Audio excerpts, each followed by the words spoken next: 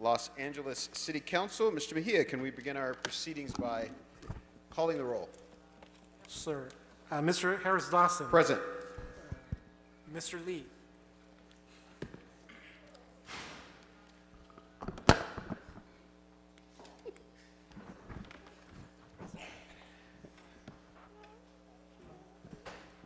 Mr. Lee.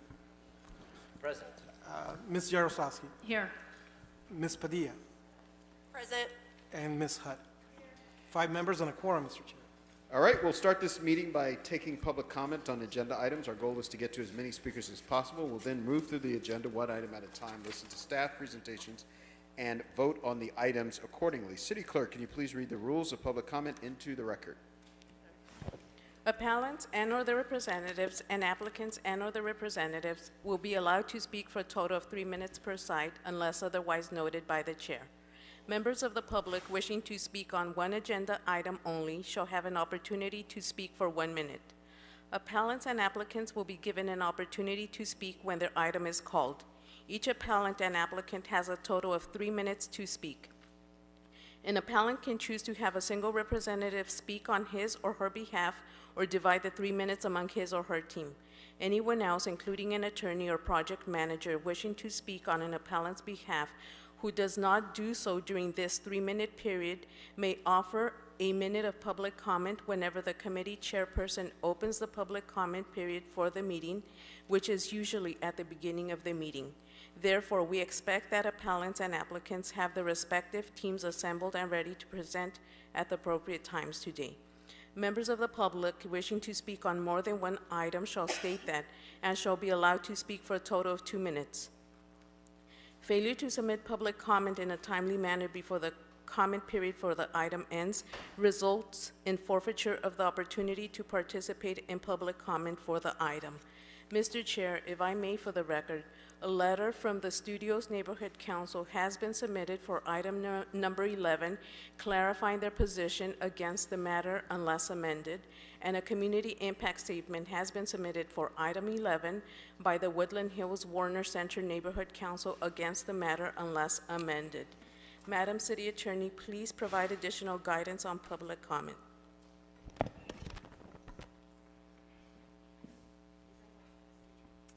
Adrian Corsani, City Attorney's Office. When speaking on the agenda items, you must be on topic.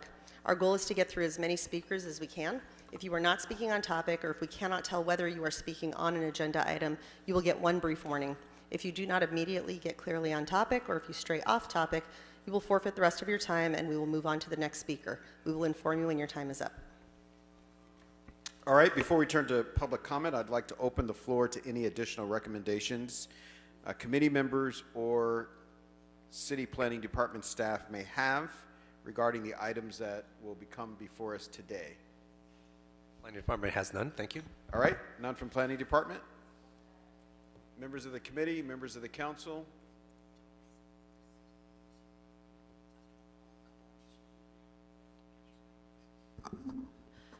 I'd like to ask to speak on items 15 and 16, please. Okay. Any other amendments?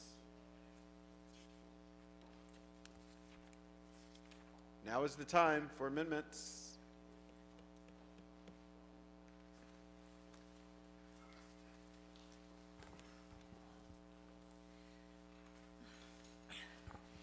Good afternoon, council members. My name is Elizabeth Ene, and I'm the Planning and Economic Development Director for Councilmember Bob Blumenfield. I'm here with my colleague, Michelle Majid, to comment on the Ventura Cahuenga specific plan amendment. Sorry. I want to take this opportunity to commend and appreciate the high level of engagement from community members and city staff on this item. So we'll come back to you for comments. This is for technical amendments. Yes, there's amendment on item 11 that was presented to the city attorney and the clerk. Okay. And the amendment, which should be in letter form already with the clerk, is adding 1 member appointed at large by each of the council members of the districts in which the specific plan is located. So this is in addition to CPC's recommendation. Okay.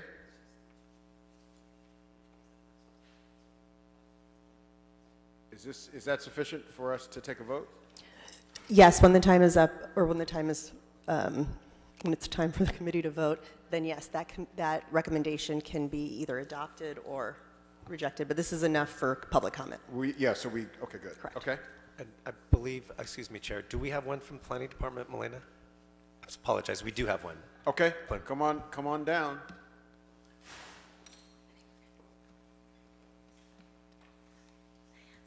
Good afternoon, council members. This is Melina Sachin with the Department of City Planning. We have received requests for amendments from the applicant for agenda item number 5. The letter has been submitted to the council file. It includes modifications to section 5.5 affordable housing of the specific plan. The modification would be to section 5.5B to decapitalize the term affordable housing units in the second mention in the paragraph. And the other change would be to section 5.5C in the last sentence to strike the words provided pursuant to and replace it with required under section 5.5A of the specific plan. All right. All right, that's sufficient for that one. Any other amendments? Yes, sir, come on down.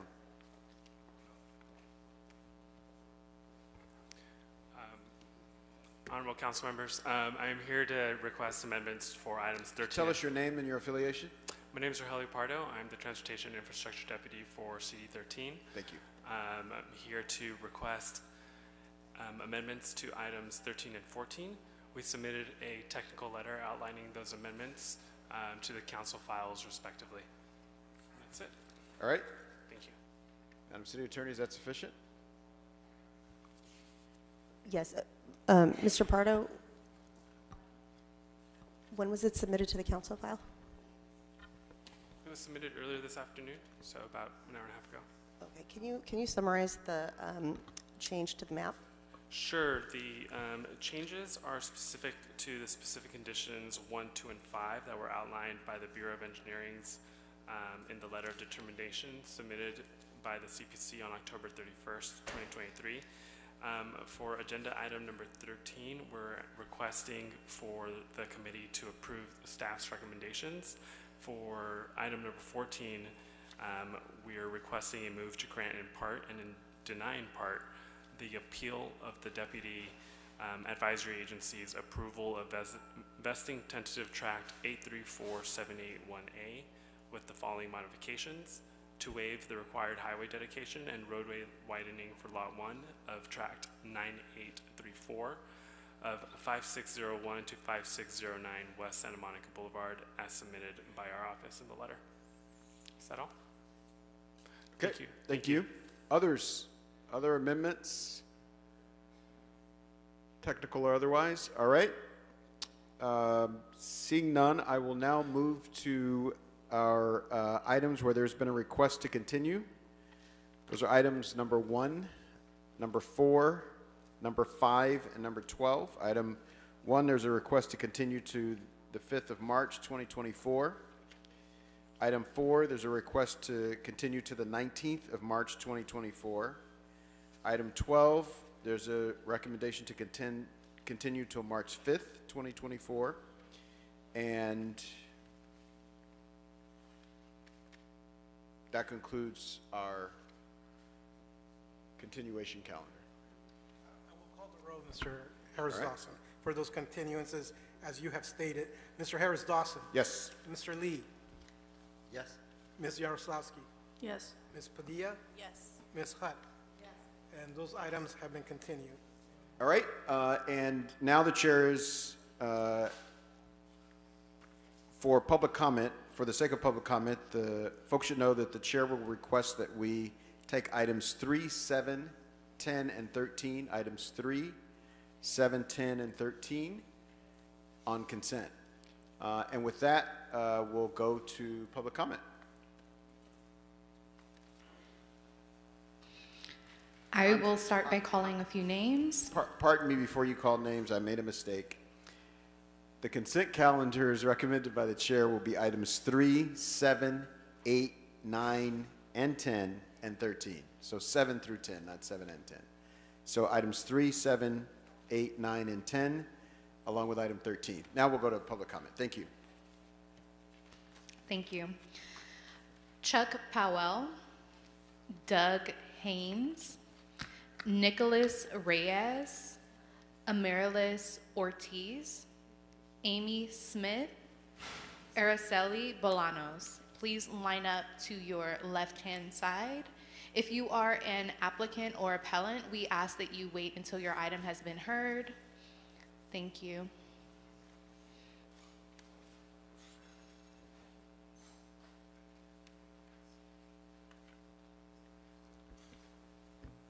Good afternoon. Hi, my name is Doug Haynes. I'm here for items 13, 14, and also briefly general public comment.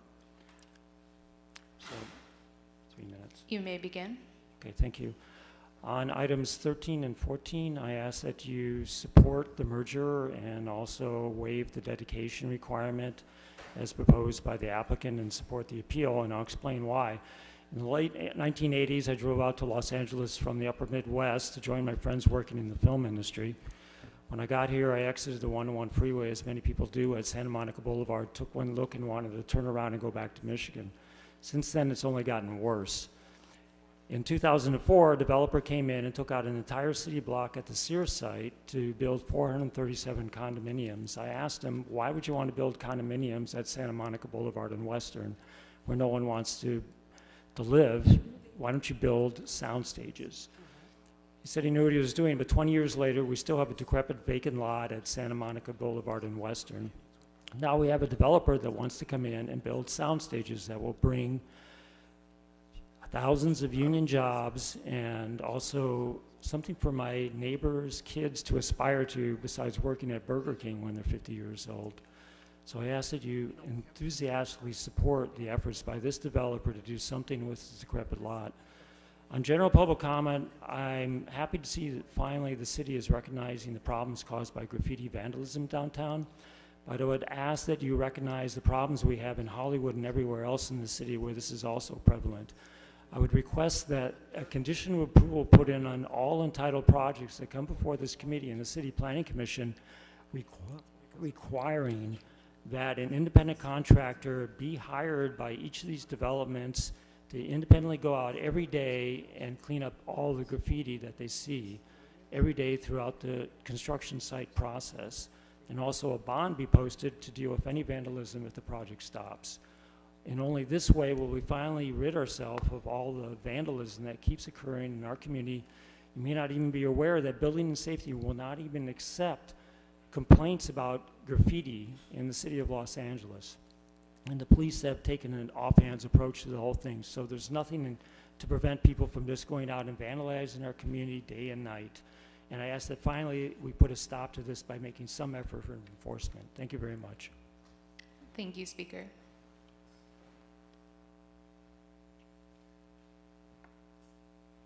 Good afternoon.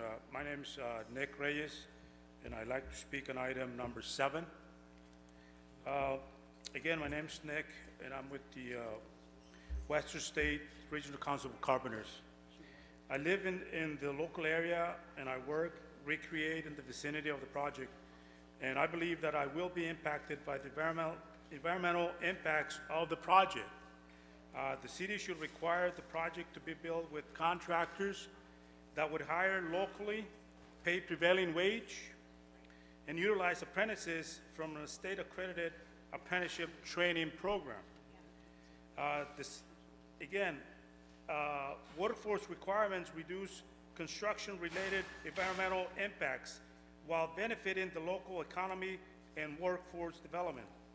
In a recent study, 2020, titled Putting California on the High Road, a Jobs and Climate Action Plan for 2030, California Workforce Development Board conduct. Thank you, Speaker. Thank you.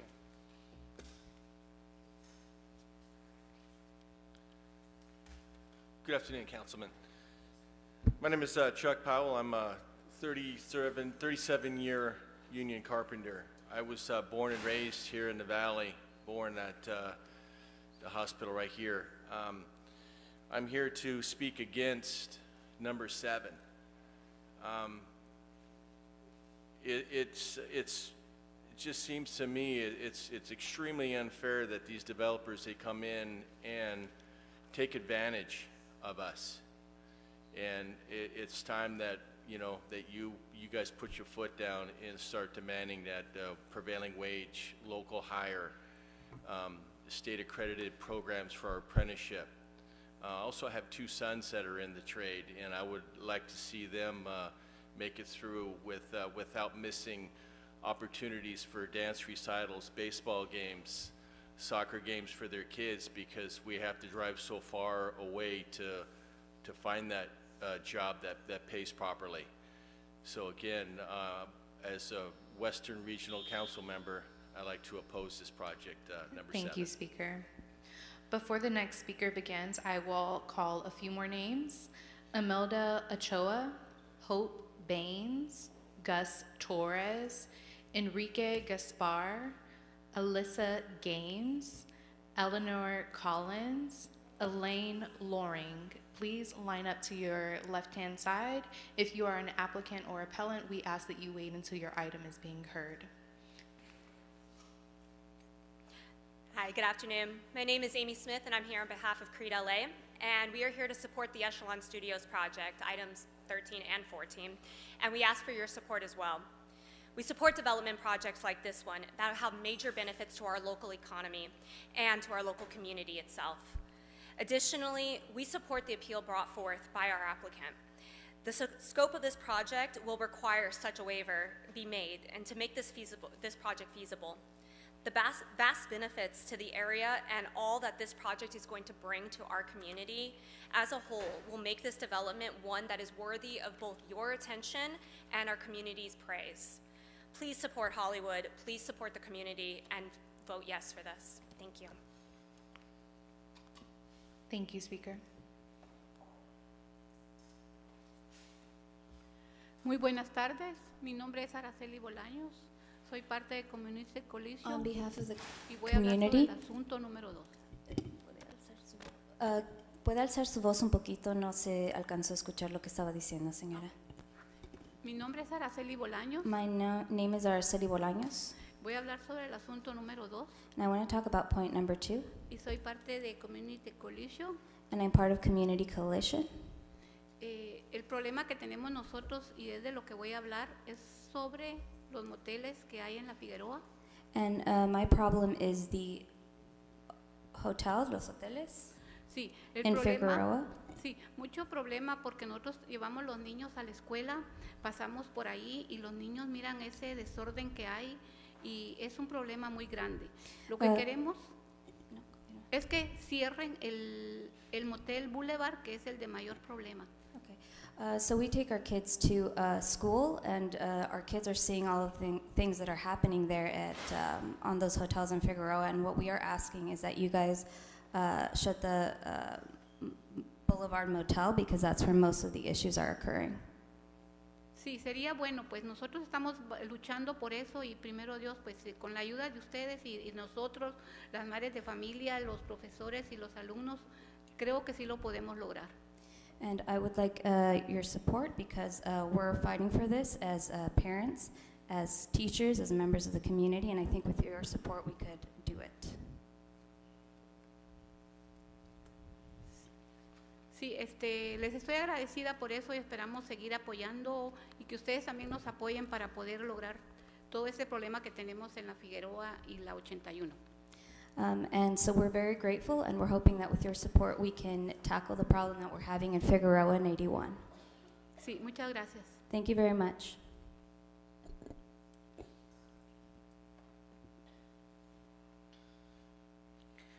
Muy buenas tardes.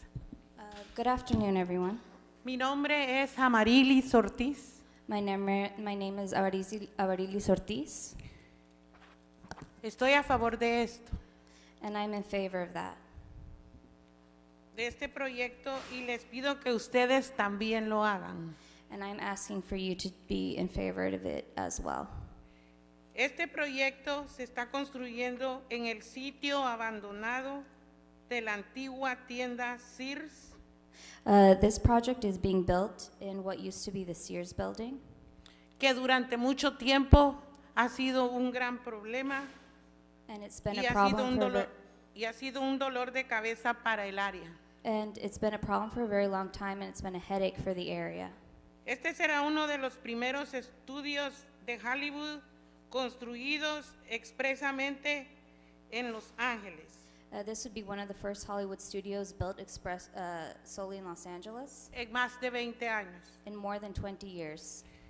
Creo que es una señal importante de la recuperación de la ciudad, I believe it's an important sign of the recovery of the city porque por muchos años anteriores ha sido pérdidas financieras en general.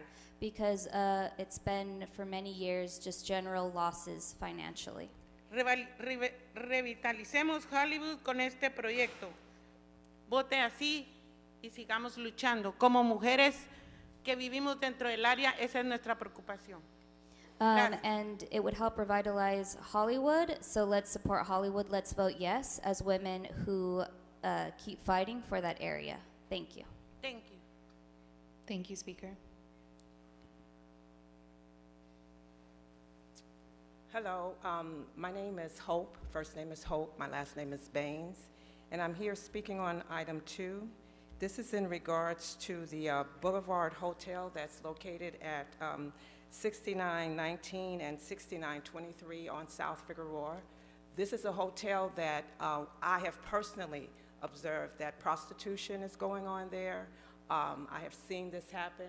I have personally seen, have spoken with a individual that was transporting narcotics up and down Figueroa, and I have seen the pimps, I have seen the prostitutes, and they do not dress very appropriately for what, you know, they're out there, G-strings, whatever. We have a school that's around two blocks away from this particular area, and children are there, and they observe this. Parents cannot take their children down the street. This is going on, and I personally have witnesses. And so I am here asking you for all the motels, hotels, the boulevard, and all the rest of them that's located on this corridor to be stopped. Thank you.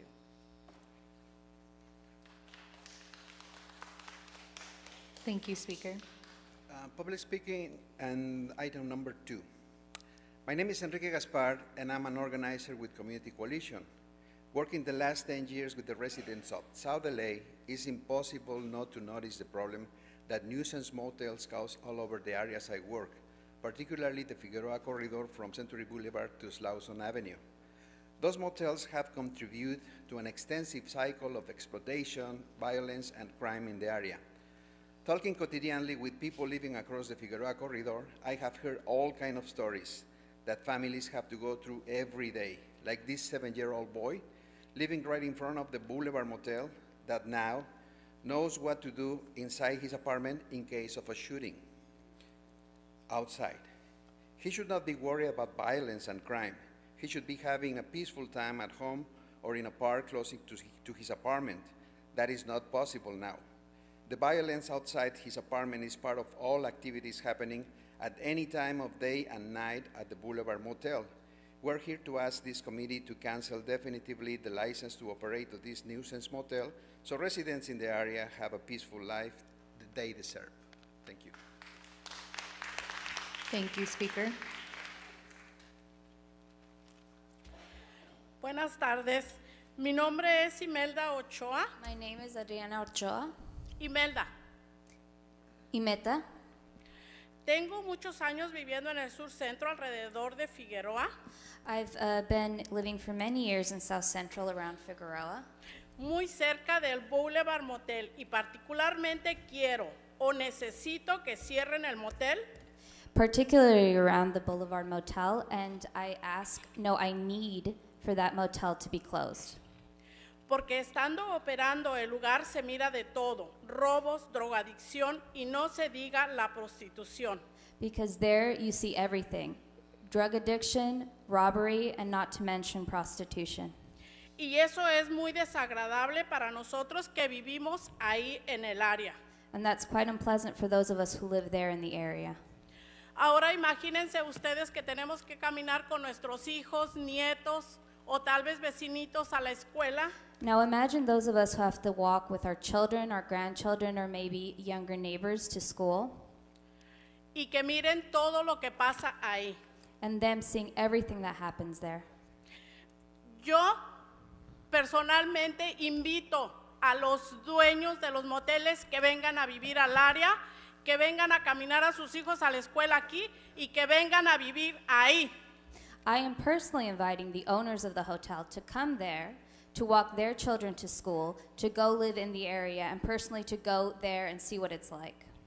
Y que no solo vengan a vivir del negocio que hacen ahí, que vengan a caminar en el área, no solamente a hacer negocio con nuestra And I'm not asking comunidad. them to simply do business, I'm asking them to come there and see what it's like to live there.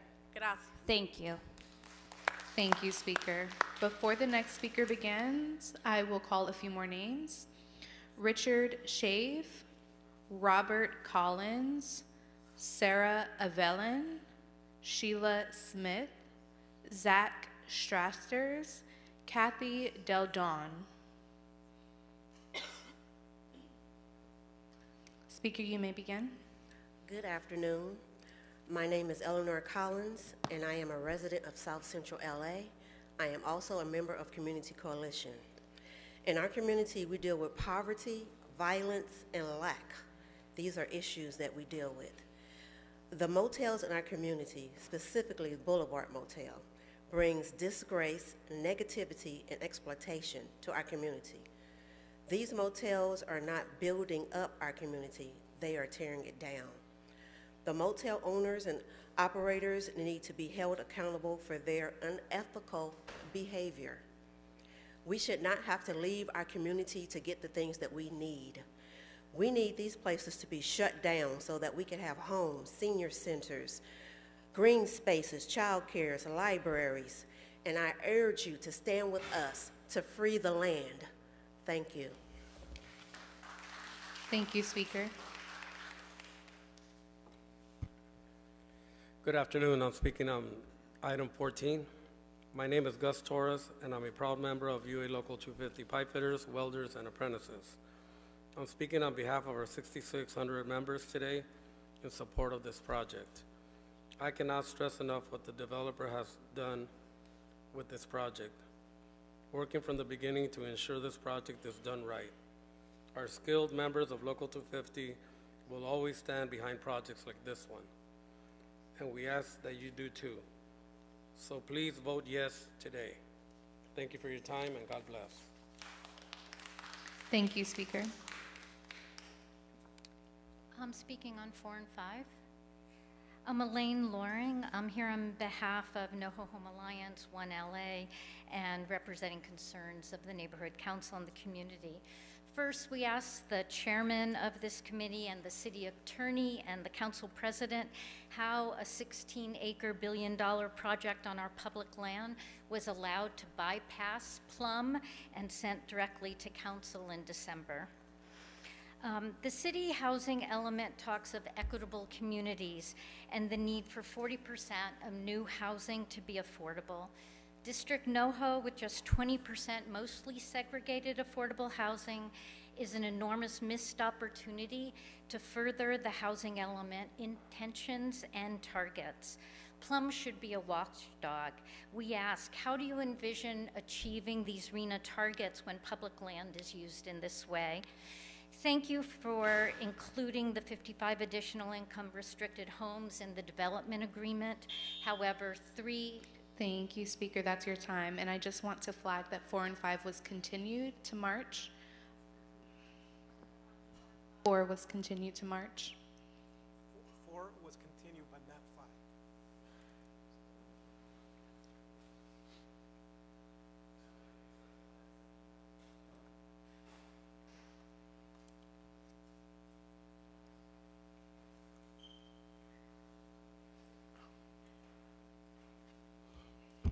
How you doing? My name is Robert. I'm speaking on items 2 and general comments. I'm working with Community Coalition. I'm speaking on the Boulevard Motel. Boulevard Motel, first of all, is not a tourist motel. Those motels do not serve, that motel and any other motel in Figueroa, do not serve the community in a positive way at all. We have kids that cannot even walk the street without seeing what's going on. And what's going on is that these motels, specifically the Boulevard Motel, are fostering everything Everything that goes on is around these motels. We need to turn these motels into something that the community can enjoy and be proud about. Right now, they can be proud about anything if they can't even walk the street to walk to the store to seeing what the motels allow to happen in the community. Thank you. Thank you, Speaker. Good afternoon. My name is Sheila Smith, and I am coming to you on behalf of item number 2, the motels on 69th and Figueroa.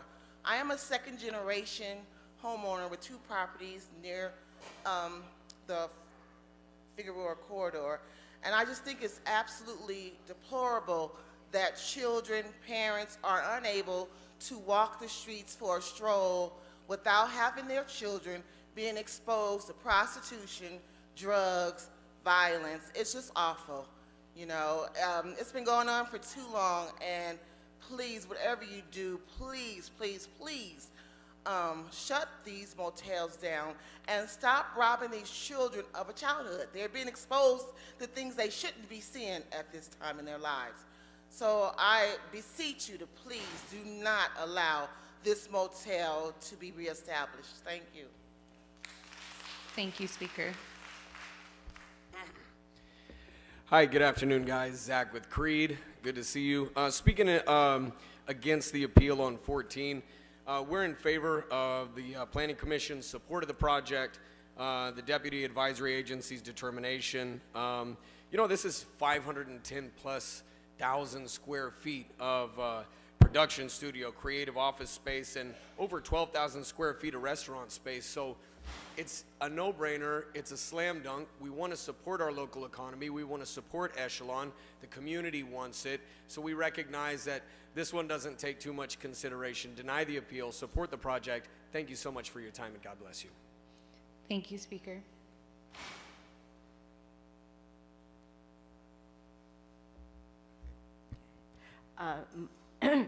My name is Kathy Deladani. I'm president of the Plan Review Board for the Ventura-Cahuenga Boulevard Corridor Specific Plan. 8 months ago, the board was shocked when we learned that the city planning department was recommending only 1 rep for each of the 6 communities along the 17 miles of Ventura Boulevard. In August, last August, the board passed a motion asking that 2 reps be appointed for each community, 1 by the council member and 1 by the neighborhood council. In addition to having a mayor's appointment by the mayor.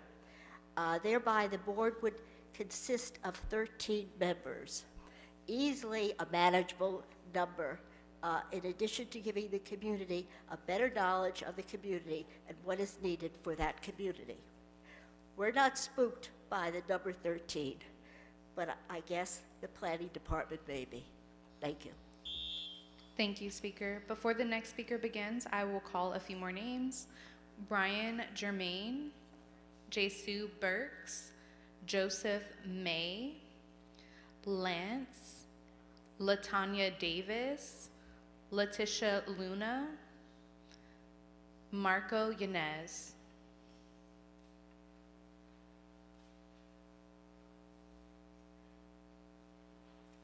Speaker, you may begin. Good afternoon. My name is Sarah Avian, and I'm actually here to speak on 2 parts, Part 2 and Part 13. Part 13 in reference to how there's a lot of potential in Los Angeles in regards to, studio industries and coming and bringing jobs for some of the veterans that are already involved versus also some of those who want to become a part of the industry and providing entry-level opportunities. In regards to Part 13, I see that there's already established businesses or agencies or organizations that are bringing a little bit of conflicting challenges already within our established community, and they're giving Los Angeles kind of a bad rep, a bad name. Let me just say it makes a statement if the motels and the businesses that are going on in Figueroa have already made it on the news. I believe it's already escalated to where it just needs attention. So I am for, and I implore you to support Project 13, and to go against and revoke the license for the motels and have it shut down. Thank you so much. Thank you, Speaker.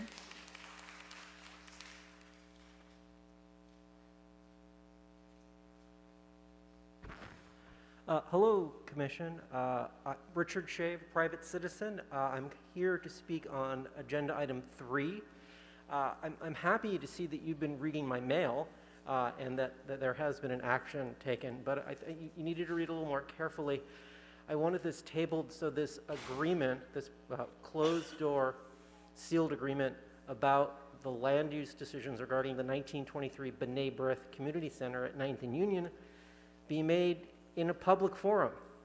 And since you're going to pass it on consent, which means there'll be no discussion, I'm just going to let everyone know that we'll see you at full council to again ask this settlement, which Deputy City Attorney Lucy Atwood is putting together with Catholic Charities, a tangentially connected nonprofit to the Archdiocese of Los Angeles, be put to the public so we can understand what this land use decision about this culturally significant monument to the Jewish, African American, and the labor movement is, and we can give comments. So thanks, so we'll see you at full council, and looking forward to seeing what this is before it goes back to Superior Court. Thank you, Speaker.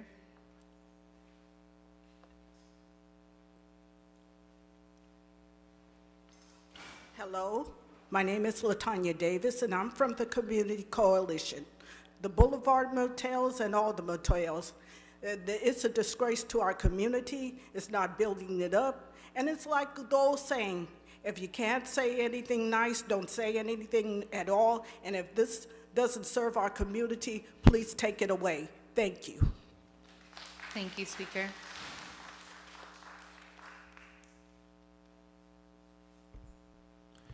Hello, I'm Joseph Cohen-May from the Los Angeles Housing Production Institute. I want to speak on item 16, which is a appeal of the CEQA determination and the density bonus on a housing project on Kelton. This project is clearly applicable for the categorical CEQA exemption and claims that there are inadequate infrastructure incorrect and the standard development standards, such as the low impact development standards for controlling flooding, that will handle what those concerns were. This project also is a great example of a density bonus project and why the state has the density bonus in the first place, and it will bring 11 affordable units to the community. So I highly encourage you to deny the appeal and approve the project. Thank you. Thank you, Speaker.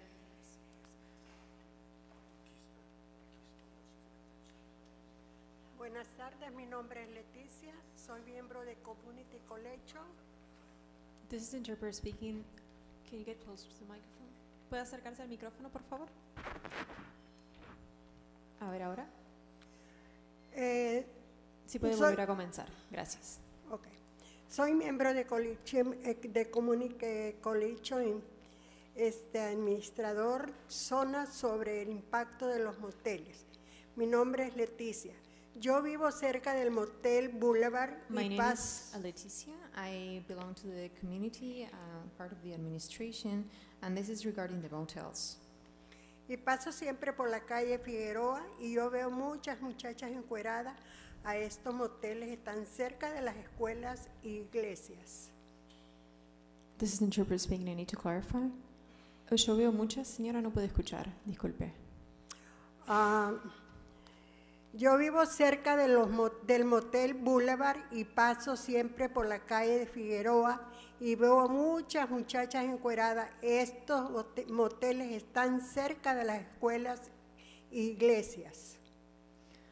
I live close to Motel Boulevard. I walk through Figueroa and I see lots of changuereadas that is close to schools and churches. No es posible que los estudiantes que son niños vean esto cada vez que van a las escuelas y cuando salen de las escuelas. Y yo soy una It is persona. not possible for students who go to schools to see all this when they go into the school and then when they leave the school. Y yo soy una persona mayor, me siento mal al verlos así en un mal ejemplo para los niños. And I'm an older person. I feel bad seeing them like that. That's a bad example for the kids. Para todas las personas que queremos que por favor cierren este Motel Boulevard. For everyone, we want please to close this Boulevard Motel. Para que todos los niños estén libres de ver todo eso, lo que pasa ahí en los moteles. So the kids won't see all that it's happening in the at the Gracias, motels. que Dios los bendiga. Thank you, God bless you. Thank you, speaker. Before the next speaker begins, I will call a few more names. Lisa Sarkin, Reverend Dylan Littlefield, Marie Suley, Nella Cook, Reed Hutchison, Sheila Smith. Good afternoon. My name is Marco Yanes. I'm speaking in behalf of Agenda 13 and 14. I'm a member of the Western States Regional Council of Carpenters. I live, work, and recreate in the vicinity of the project. The developer has committed to work with contractors that will hire locally and utilize apprentices from a state-certified apprenticeship training program. I would like to express my support for the project as I believe it will benefit the environment and the local economy by practicing protocol that will protect workers' health, safety, and incorporate adequate environmental mitigations. Thank you. Thank you, speaker.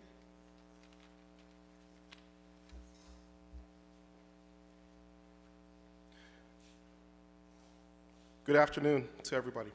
My name is Brian Germain. I am a representative on behalf of Sheet Metal Workers Local 105 here in Los Angeles.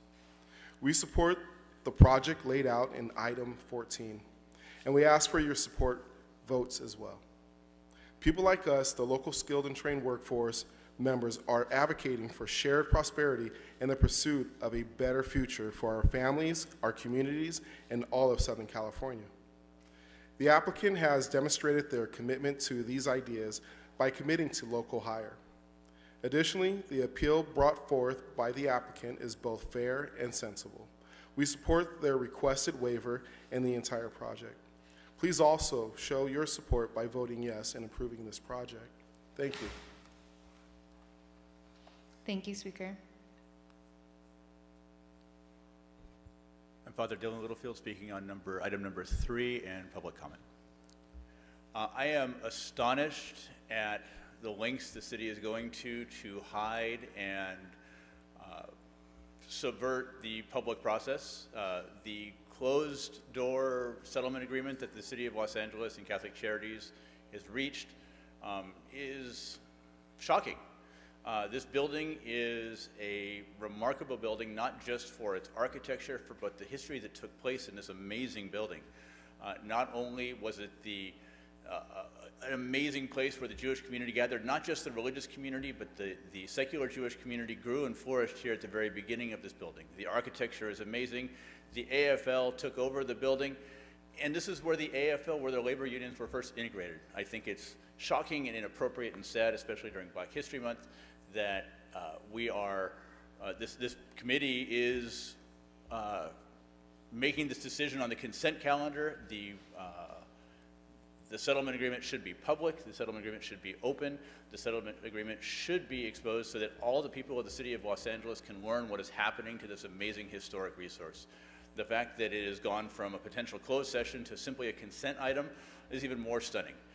This is not the concept of open government that our city and our nation relies on for everything that we do. The settlement agreement should be public. It should be made public. This building, people of the city of Los Angeles and the Jewish community, the African American community, the labor community has a right to know exactly what is going on with this amazing and remarkable historic resource. Please open up the settlement agreement, make it public, take it off the consent calendar, take it off the closed session. Thank you. Thank you, speaker. Before the next speaker begins, I will call a few more names. Brenda Campos, Carlos Leon, David Goldberg, Derek Ryder, Frank Weiser, Greg Ames.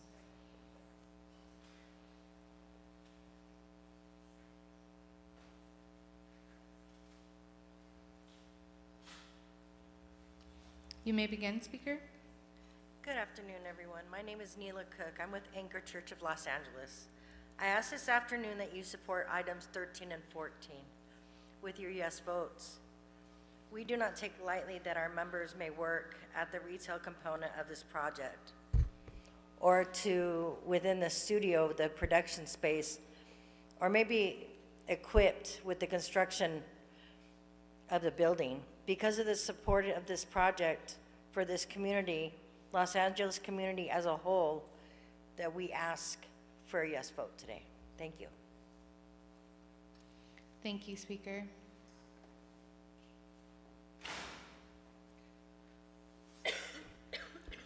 Yes, I am going to be an appellate for item 16, but I also have a public comment, if that can be made. I'm speaking for my wife as the appellate, but I have a public comment on my own. Can I do that? You can do public comment, but if you're speaking as an appellant, you would want to come when the item is being heard. And you said it was item 16? Yes. So I can do that at the same time, or we're going to give you a special time, so hang tight and we'll call on you. Yeah. For item 16, yeah. Okay. We'll call you back by name.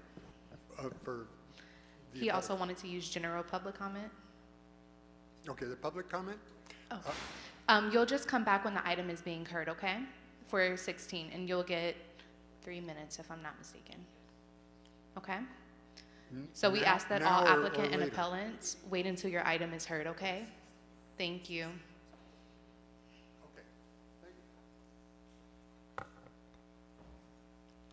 Hello, Lisa Sarkin, and I believe that I am here for the Studio City Neighborhood Council, and we put in a community impact statement, so I think I'm supposed to be speaking at the time of item 11.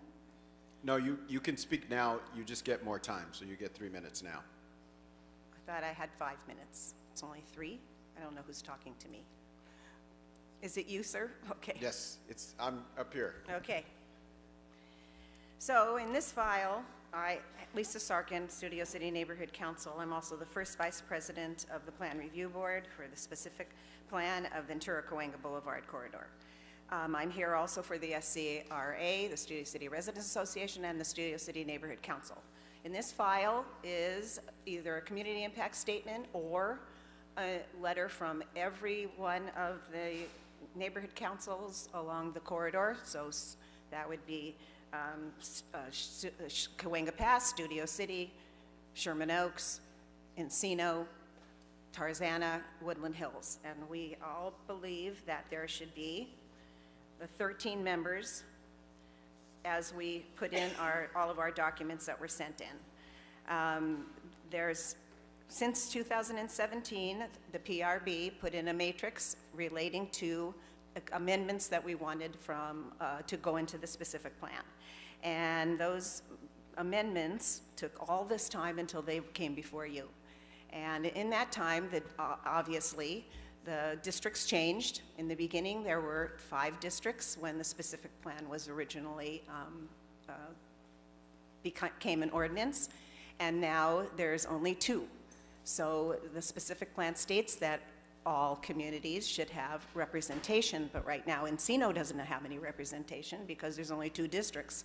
So we feel that the only way that it's equitable and that it follows the specific plan is that there are 2 members from each of the communities, 1 chosen by the district and 1 chosen by their neighborhood councils. At the time that the specific plan was last updated was in 2001, and at that point, the neighborhood councils were not going on.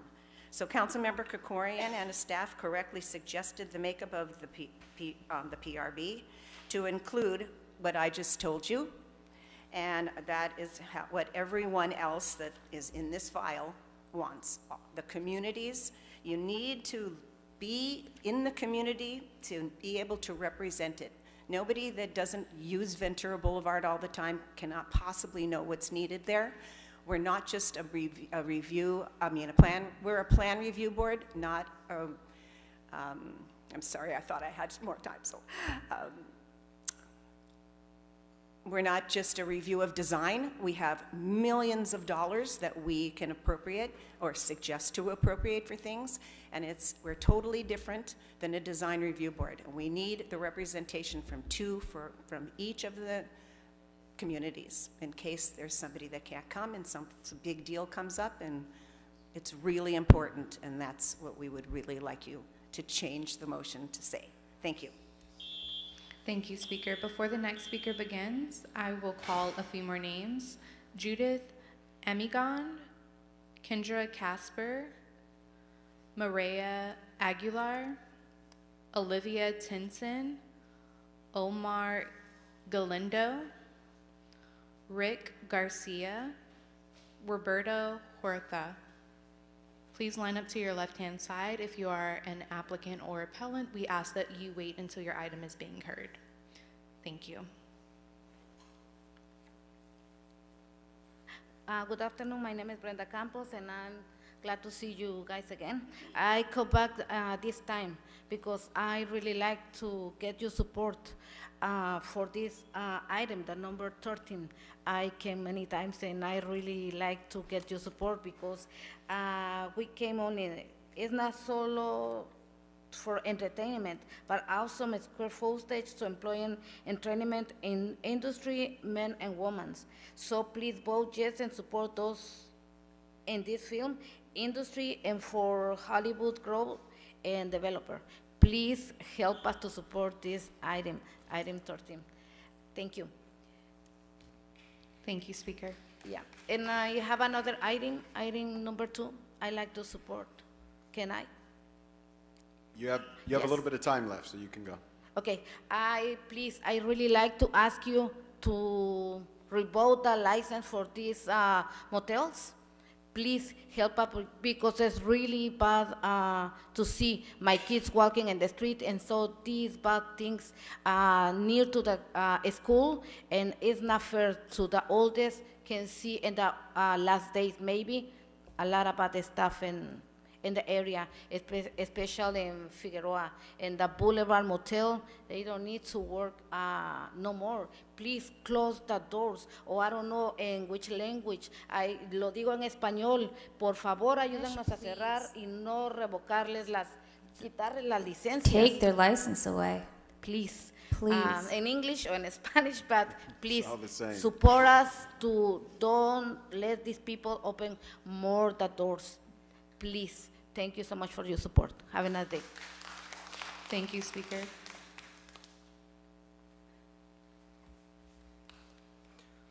Hi, council members and committee. Thank you for your time. My name is Carlos Leon. I would like to speak on number 2. You may begin. My name is Carlos Leon, a South LA native and organizer with Community Coalition. I am against the disrespectful appeal of Boulevard Motel and ask for an immediate shutdown again and again and again. And we'll continue to show up multiple times if we need to on a rainy day. I am here with several community members representing thousands of South LA residents whose lives have been damaged, destroyed, and put at risk due to the neglect and negative impact of this nuisance business that contributes to the poor socioeconomic conditions that exploit young girls as young as 14 years old on our streets for sex trafficking, drug trafficking, and the disregard of their lives and our lives. We do not need the predatory Boulevard Motel. We do not need motels on Figueroa Corridor. We desperately deserve and need affordable housing, community centers, parks, senior centers, and things that of well-being that benefit our community. Please deny the appeal and put people over profit today. Thank you. Thank you, Speaker.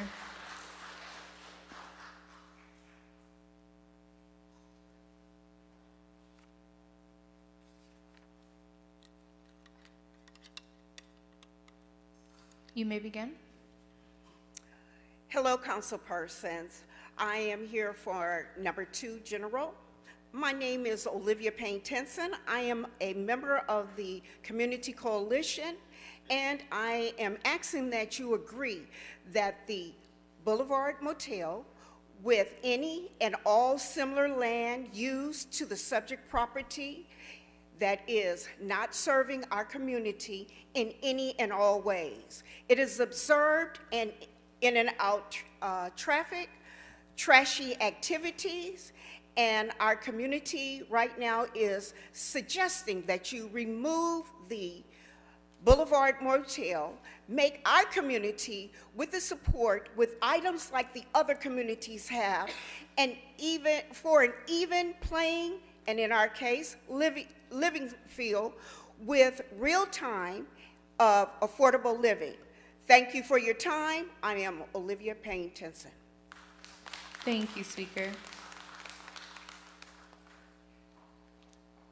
Buenas tardes. Afternoon. Mi nombre es Mireya.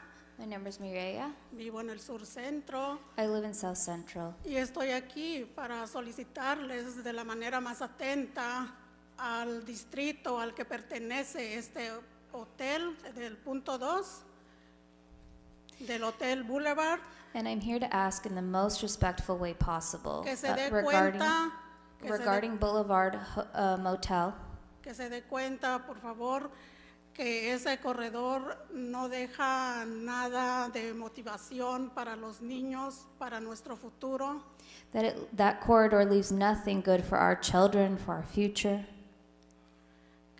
Quiero pedirle, por favor, que lo cierren definitivamente y que en su lugar se construyan escuelas, centros para adultos mayores, bibliotecas. And I'm asking you to close it and build in its place schools, centers for senior citizens, libraries. Que sea un corredor próspero, no que tenga delincuencia y que no se siga viendo tanta cosa fea que se ve en esa área. I'm asking for it to become a prosperous corridor without delinquency, without these horrible things that we're seeing. Muchas gracias, eso es todo. Thank you so much. Thank you, Speaker. Before the next speaker begins, I will call a few more names. Tequila Richmond, Teresa AVL, Sue Ling, Stephen Luffman, Roy Payan. Buenas tardes. Good afternoon. Mi nombre es Judith Amigo y Eh, venimos puede- aquí con todos mis compañeros Perdón, señora. que Señora. por estas cartas que les comunicamos que I'm cierren asking through letters, el we are Motel asking Boulevard about porque the hay hotel on mucha- the Motel porque Boulevard. hay mucha prostitución There's a lot of y hay prostitution. muchas personas que se quejan de ahí por There's a lot of Ujú. Y que que están muy con poca ropa todas las personas que salen de ahí. there's people there with Y very little necesitamos clothing. que cierren esa zona, esos moteles. There's prostitution, there's Porque terrible hay- things in that zone. I'm asking for it to be closed. Y hay mucho ruido y mucha prostitución. There's lots of noise and lots of Y prostitution. la gente que vive ahí se han quejado The people who live there have complained que van a que los que van a la escuela ahí cerca, los niños, the people who live near there, they complain about going to school with their children. y pienso que debían de cerrar esos hoteles And I think those hotels should be closed para mejor de la comunidad que vivimos ahí, for the benefit of the community que that lives there. pongan más pues parques para que tengan los niños que Instead, no ver place todas esas parks cosas. and other things. Gracias. Thank you.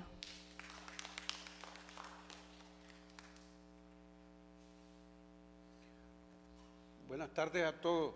Good afternoon, everyone. Me llamo Roberto Huerta. y My soy name is miembro Roberto Huerta. y soy miembro de la comunidad I'm a donde member está of the cerca lo que es el community. Motel Boulevard. And I want to talk about the Motel Boulevard. Y estoy aquí precisamente planteando el mismo problema. I'm here que- precisely talking about the same problem. y disculpen que seamos reincidentes, And I'm sorry, but we're residents. pero es que este problema ha sido visto, discutido, pero también ha sido seguido.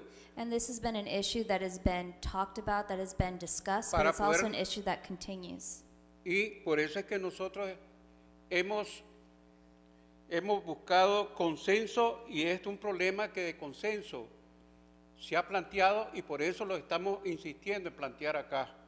And this is an issue that we've found consent on, and that's the problem. No estamos There's a reason that it's. No estamos en contra de lo que es We're not la against empresa. hotels. Nos interesa lo que es la empresa, We're interested in the economy, pero tampoco no podemos estar de brazos cruzados but we al also ver, can't have our arms crossed al ver de que en esa calle de la Figueroa se desarrolla escena de inmoralidad, and see that on that street on Figueroa, there's just a display of vulgarity. Yo pienso que es bueno sugerirle a todos estos dueños de estos moteles que es necesario hacer negocio de una manera honesta, I would y like- esperemos pues que de los buenos oficios de ustedes para que este problema lo podamos resolver. I would like to Gracias. ask the owners of these motels to conduct business in an honest way, and I'm asking you guys with your work and support to help us. Thank you very much.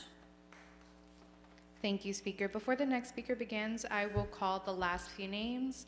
Marjan Abubo, Marie, no last name, Menzar Farohar, Lucy Moreno, Lee Wallach, Kevin Scott, Jeff Buree, Jean Hutchinson, Eleanor Collins, and Albert Kim.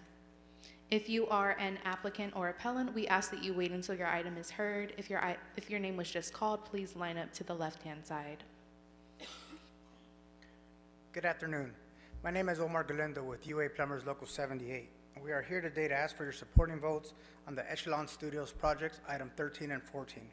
This project and its applicants should be taken as a models as other projects yet to come.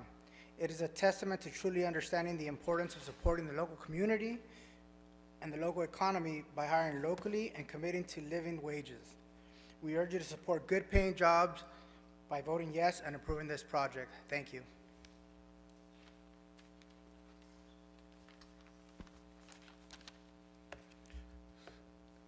Good afternoon. My name is Rick Garcia, and I'm here on behalf of the Sheet Metal Workers Local Union number 105. We're here in support of the Echelon Studio project. This project will provide a lot to the city, and will do so while having the support of the skilled and trained workforce.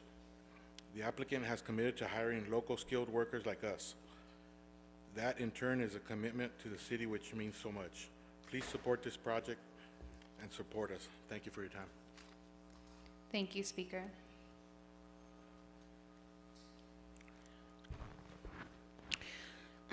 Good afternoon. My name is Queen Tequila. I'm here with Community Coalition and Make Law, which is Make LA Whole. I want to share a little bit about my story. I'm at 11 years old. I was one of the victims of human trafficking, but I didn't have a pimp. I just had to survive. Now today I've heard everyone speak against prostitution and against the young ladies of our area, which is South Los Angeles, where I reside. I feel that instead of banishing them and looking down on them, that they should create some type of a resource so that the young ladies, such as myself, I was lucky to get out of the lifestyle, 20 years of human trafficking. That's a lot of girls that are not able to make it out of that lifestyle. So I would like to see LA make some type of resource instead of locking them up and throwing away the key. Create a resource so that the young ladies can have some type of stability, some type of housing, some type of something without having to subject themselves to the street life. Thank you. Thank you, Speaker. Good afternoon. Stephen Luffman. I'm speaking on item number 3. I ask that you remove this from the consent and table it for further study. The people of Los Angeles have no idea what's in the proposed agreement, as no aspect of this settlement has been made public. The striking Beaux-Arts style B'nai B'rith Lodge, AFL Teamster Hall, at the heart of this agreement is an important and irreplaceable historic resource, identified in both the Westlake Redevelopment Survey and Survey LA's Historic Context Statement for Jewish History. It tells the story of Los Angeles' Jewish community, the Teamsters Union seeking a better life for its members in a notorious anti-union city, and the struggles of African Americans to integrate that union. Table this item, read the Historic Cultural Monument application, which was prohibited for presentation by Catholic Charities before you vote on it. Thank you, Speaker. Before the next speaker begins, we had two people just sign up, Haiti Campos and Tony Marrera. May you please line up to the left-hand side as we take the last few speakers. Good afternoon. My name is Kevin Scott, and I'm a housing advocate. I am a volunteer with Abundant Housing LA, and I'm actually a project member for the team working on item 16 on Kelton. And I don't live in Palms, but I'm going to read some comments from my friend Nolan Gray, who does. So he says, as a resident of Palms, a professional city planner, and a housing affordability advocate, I respectfully urge the council to deny this appeal and approve the density bonus and related incentives for 3676 Kelton. Our neighborhood, like Los Angeles as a whole, suffers from an extreme shortage of housing. Developers like the ones at 3676 Kelton are essential to closing that gap, especially the 11 units that would be reserved for very low-income families. Palms is uniquely well served by transit and is close to many of the city's major job centers. And as a resident of this building can easily live car light or car free, just like I do, and I speak from experience. So if we're serious about climate change, we need to address this. Thank you. Thank you, Speaker. Good afternoon, members of the council. My name is Marie Sullivan. I'm representing LA Metro, here to speak on item number 5, the District NoHo project. LA Metro is the property owner for this site. This is our 3rd busiest LA Metro station and our biggest joint development project to date, with nearly 1,500 housing units. So I'd like to thank Trammell Crow Company for their partnership on this project over nearly 8 years. They've been a terrific partner on this extremely complex project.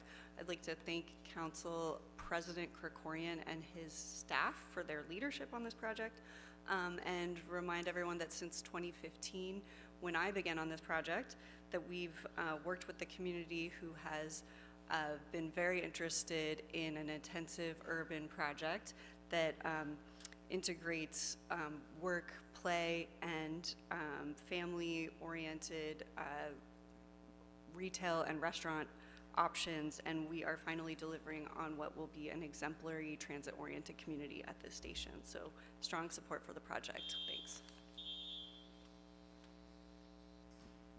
Thank you, Speaker. Good afternoon. My name is Jeff Bree. I'm here on behalf of the Ironworkers Local 433, and we would like to express our support for item number 14 and ask for your support as well. We are excited about this project because it will provide good-paying jobs, hire local residents, and use responsible contractors. We are proud to support this project and strongly urge you to support it too. Vote yes and approve this project. Thank you.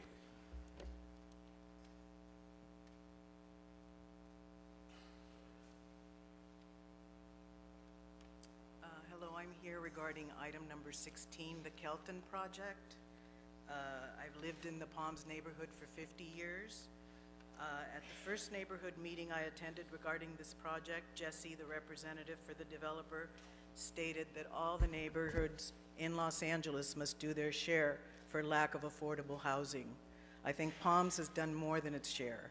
I wonder if anyone on this committee has visited our neighborhood.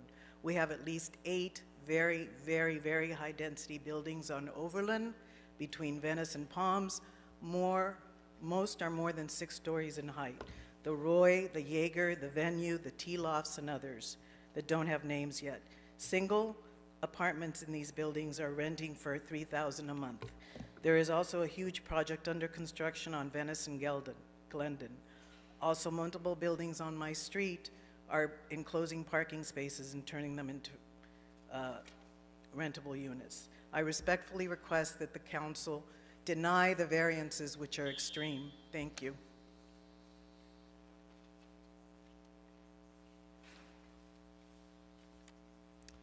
Good afternoon. My name is Tony Morera.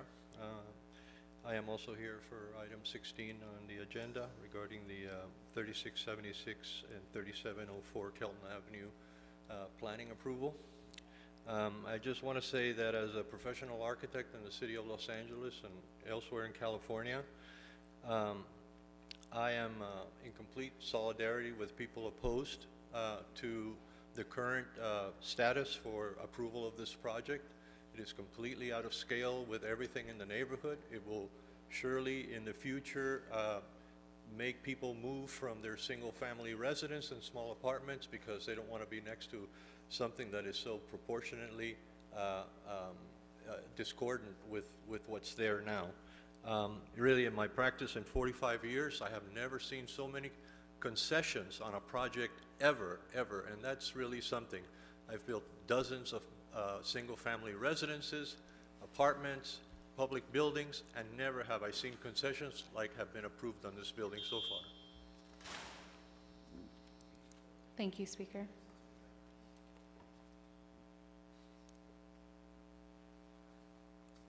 And this is our last speaker, Mr. Chair. I'm here just to speak a little bit on project number 7. I know nobody else, I think, has. I'm a homeowner on Columbus Avenue, and I'm a homeowner 3 doors down from where you plan to put in a 6-story, 400-unit apartment building. And several years ago, we had an agreement that on that particular lot on Columbus, only a 4-unit condominium could be built there. And that's why the community came up and we accepted the zoning change. Now this, so does that mean that your word means absolutely nothing? Because that's what we agreed upon. And this study that says 400 units and all you do is 500 parking spaces, that's a joke. My lot, my street right now, you can't get a parking spot. You can't get a parking spot for 2 blocks because of the apartment, all the apartment buildings on Sepulveda. And if you think that— Thank you, Speaker. That was your time. Thank you. That's your time.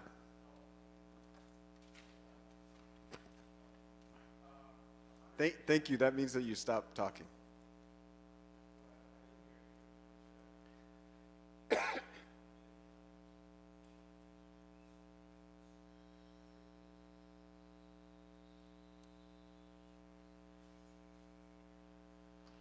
And that concludes public comment.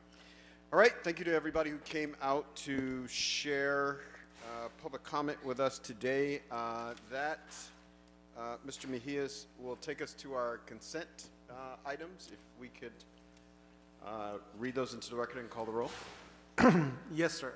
The items on consent are items 3, 7 through 10, and 13. Item 3, it's a city attorney report relative to a settlement agreement between Catholic Charities of Los Angeles and the city.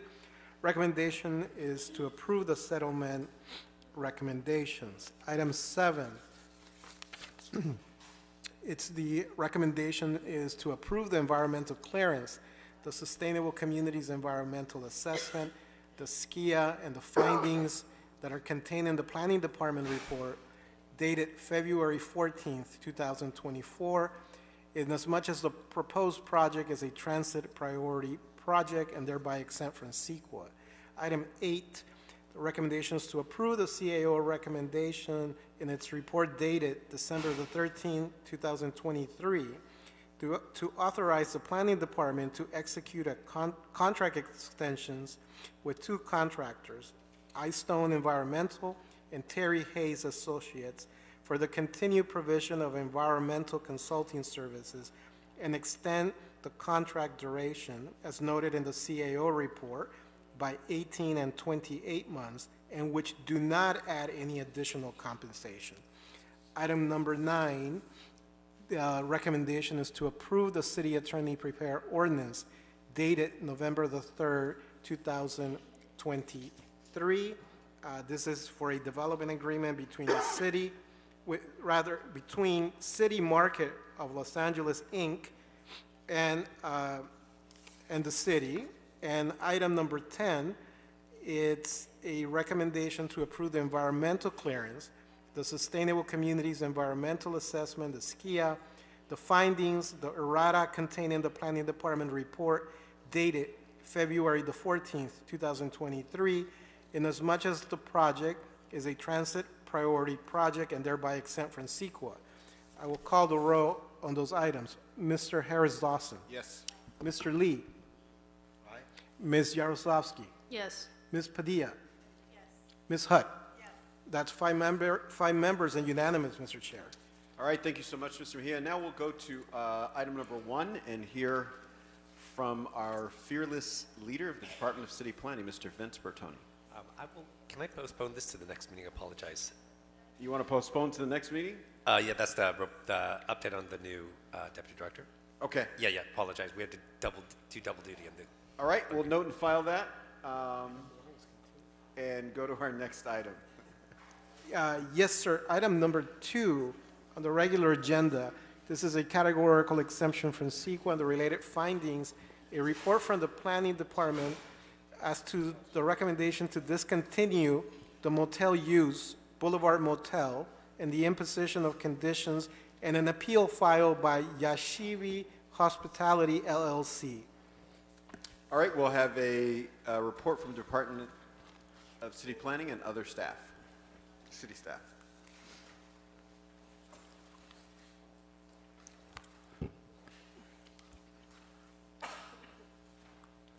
Good afternoon, honorable council members. My name is Iris Wan, city planner.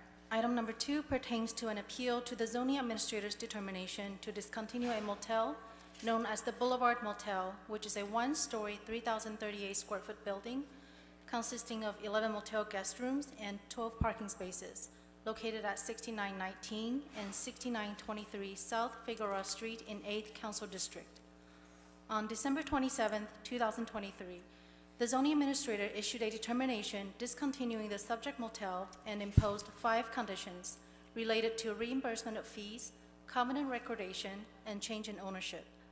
The subject business has generated numerous community complaints, aided crimes, endangered public safety, and has required consistent police enforcement as evidenced by submissions from the Los Angeles Police Department crime reports over a 3-year period, which includes at least 79 calls for service, 59 investigative and arrest reports pertaining to prostitution, human trafficking, convicted felon with firearms, assault with deadly weapons, illegal possession of firearms, supervising and aiding prostitution, loitering for prostitution, battery on police officers, robbery, vandalism, grand theft, battery, pimping, violence with injuries, theft from motor vehicle, disputes, disturbance with gun, drug overdose, aggravated assault, engaging and soliciting for prostitution, disorderly house, and more.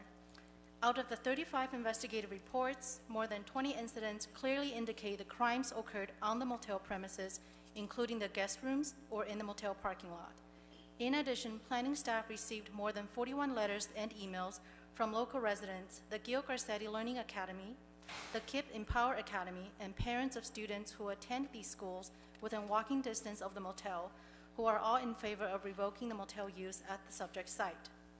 On January 8, 2024, the owner-operator of the Boulevard Motel filed an appeal of the entire decision of the zoning administrator's determination, challenging the following: violation of First Amendment, Petition and Grievances Clause, Association Clause, Second Amendment, Fourth Amendment, Search and Seizure Clause, Fifth Amendment, Takings Clause, 14th Amendment, Due Process Clause, and Equal Protection Clause, that there is no credible evidence that the subject motel has or is operating in violation of any local, state, or federal law, or has operated as a public nuisance.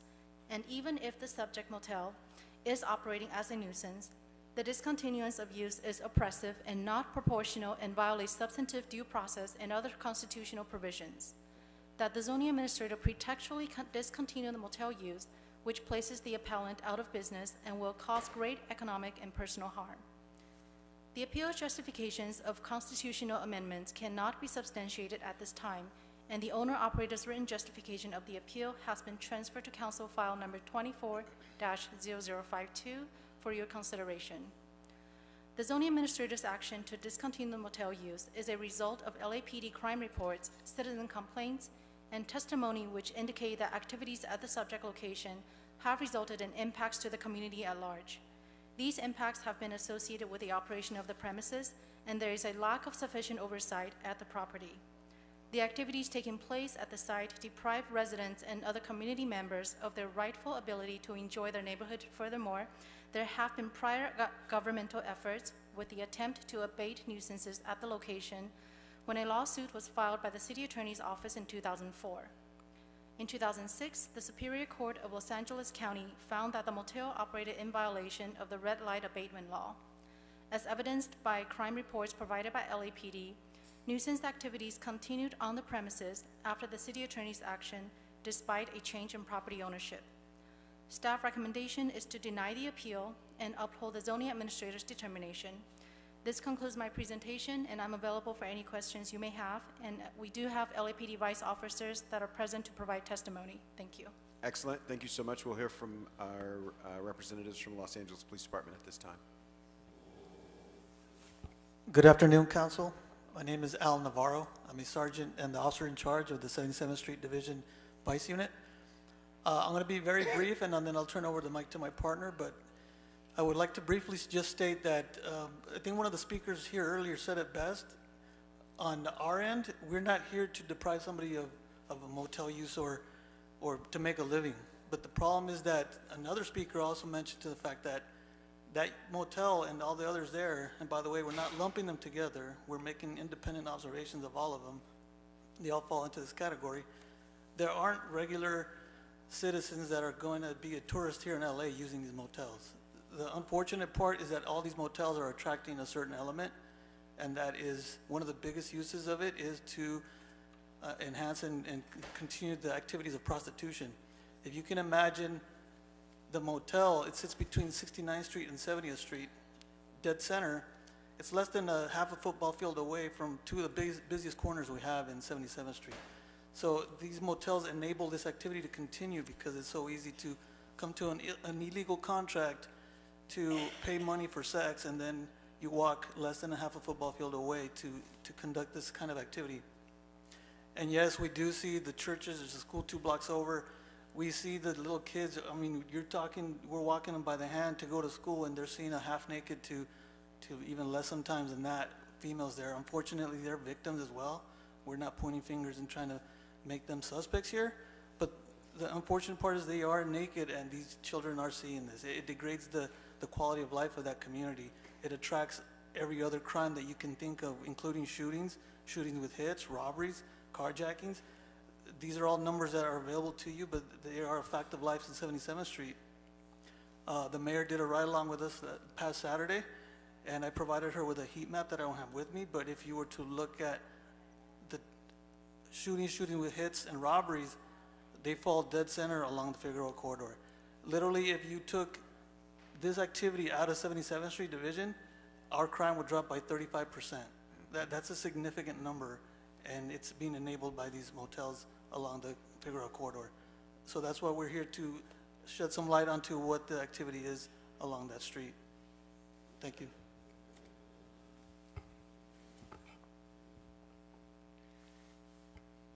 Good afternoon, ladies and gentlemen. Thank you guys very much for having the Los Angeles Police Department here today.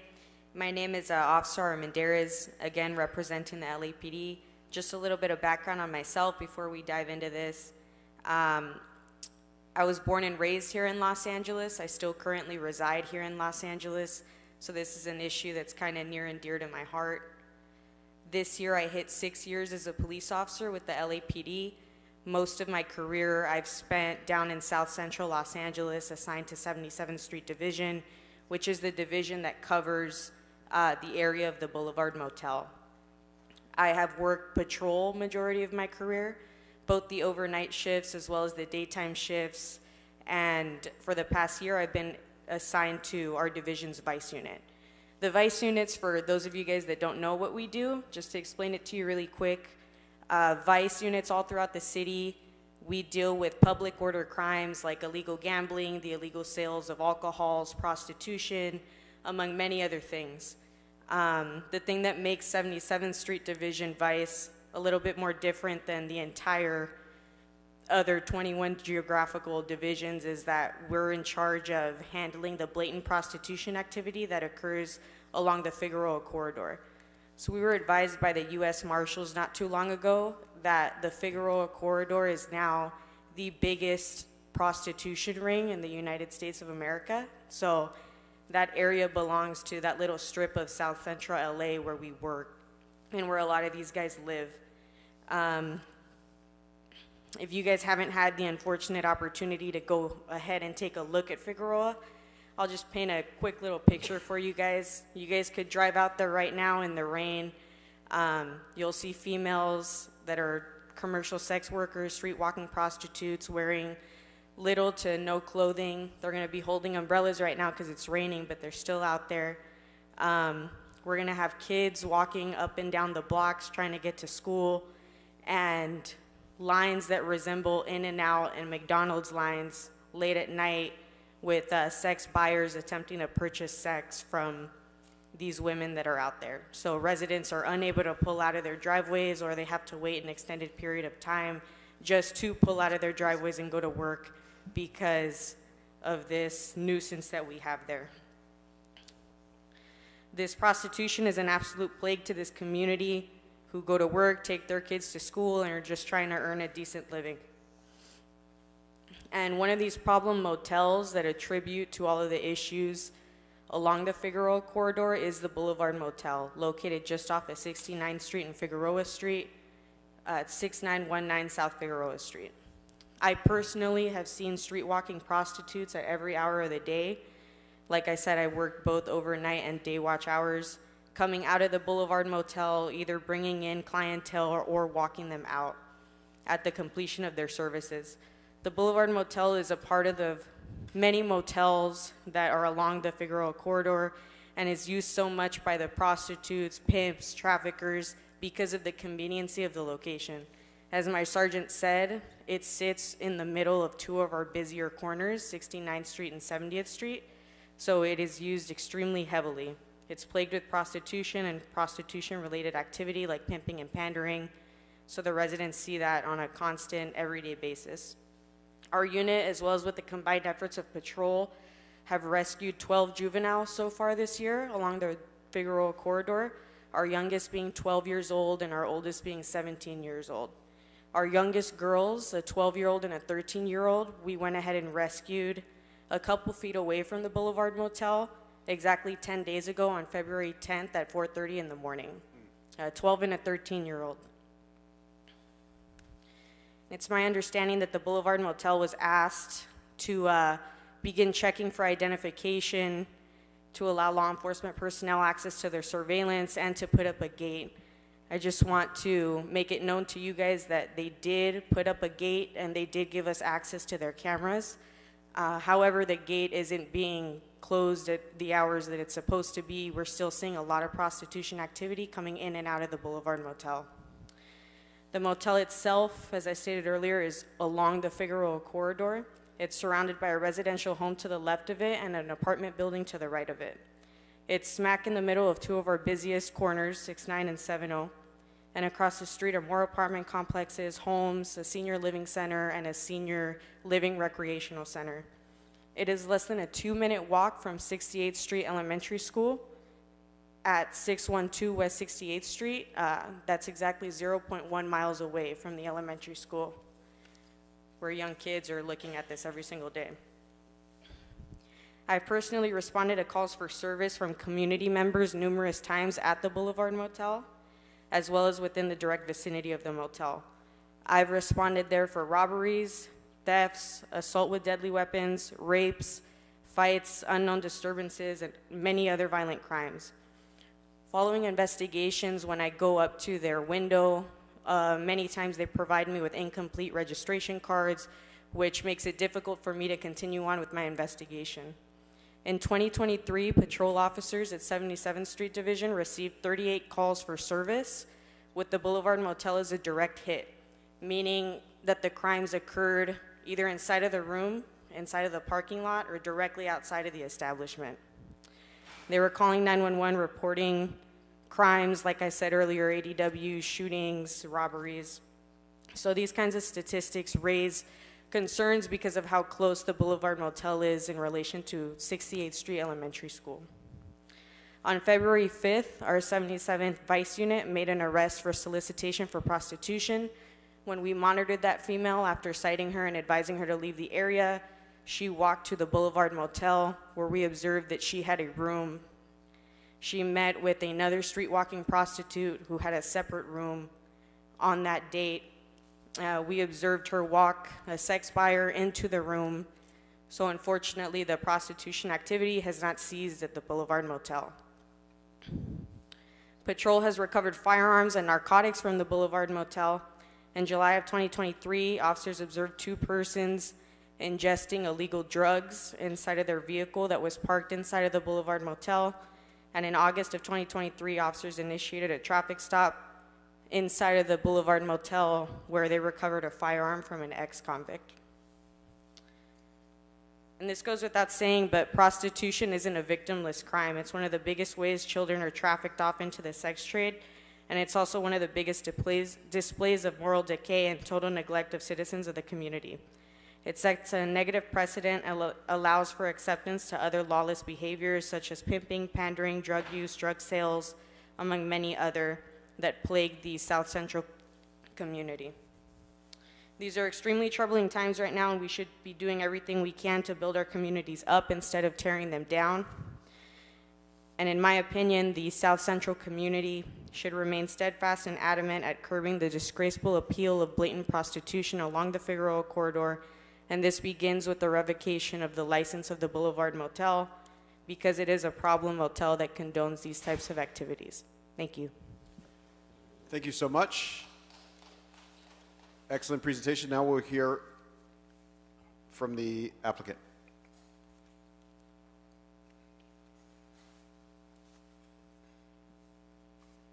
Good afternoon. Frank Weiser on behalf of the appellants, the LLC, and the individual members of the LLC. I'm assuming that I'm going to have the 15 minutes. You're going to have 3 minutes. Pardon me? You're going to have 3 minutes. Okay. First of all, I would like to raise a point here, and I've raised it before for procedural due process purposes, is the redacted reports. I was not the attorney at the time of the zoning administrator hearing, but I understand that the same type of reports that have been used in other hearings that I've attended to or that I've litigated were the same type of reports. In other words, redacted information, police calls, calls for service that were redacted, and all that, I believe, does not give a meaningful opportunity for purposes of due process. A case that supports that is U.S. Supreme Court case 1965 Armstrong versus Manzo, 380 U.S. at 545 and page 552.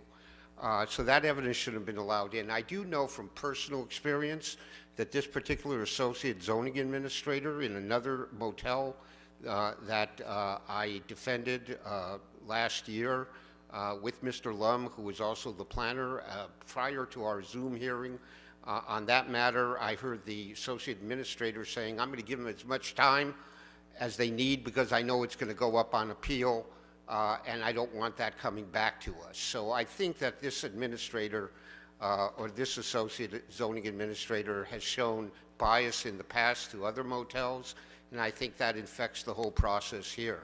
With respect to Mr. Lum, I understand from my clients that on September 1st, 2023, he entered the motel with another zoning associate and demanded to see a room.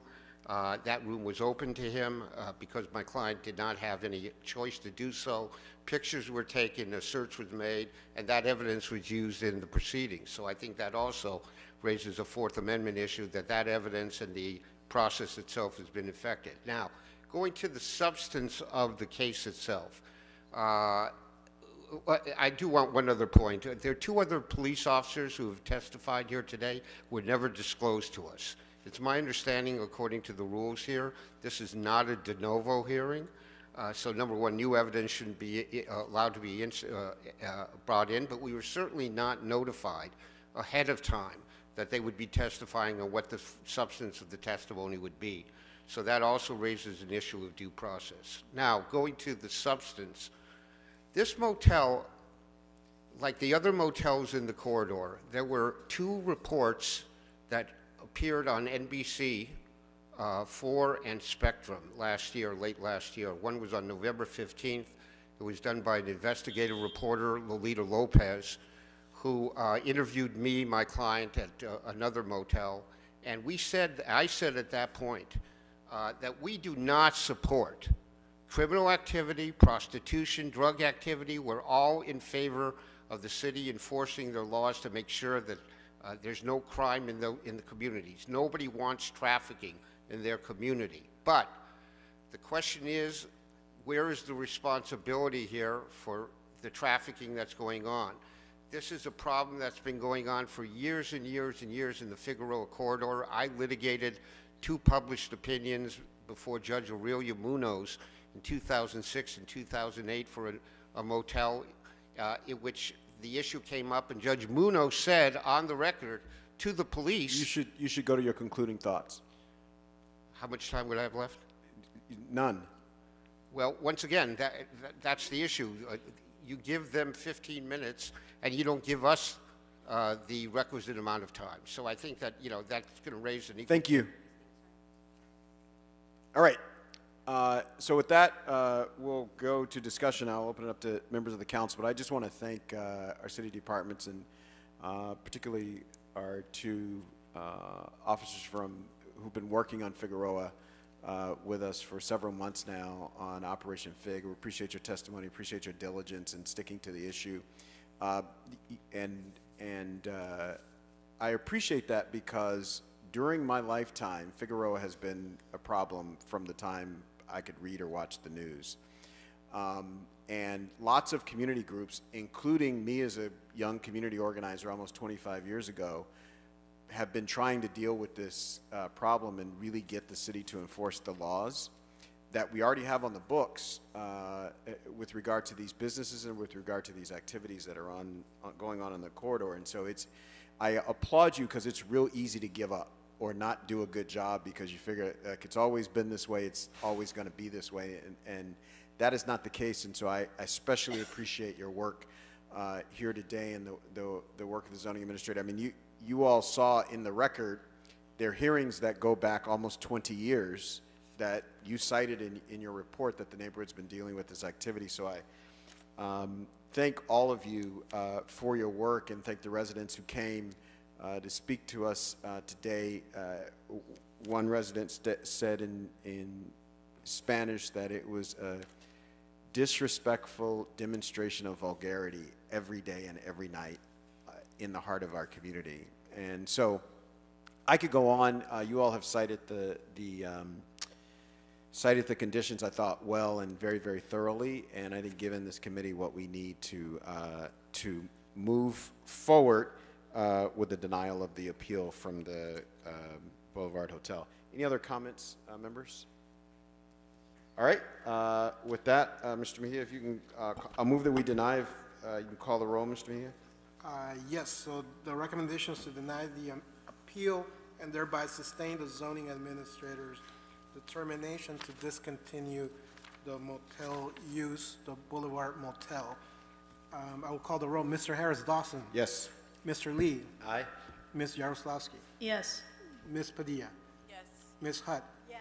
5 members and unanimous. Mr. Excellent. It's unanimous. Thank you, colleagues. Thank you, members of City Planning. Thank you, officers. We'll see you soon. All right, that takes us to item number 5.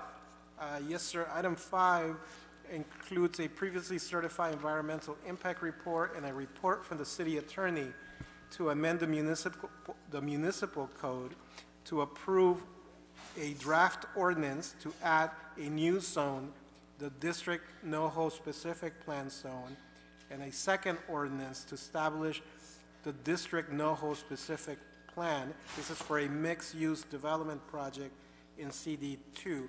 The third ordinance for the sign district is forthcoming and not pending before committee today.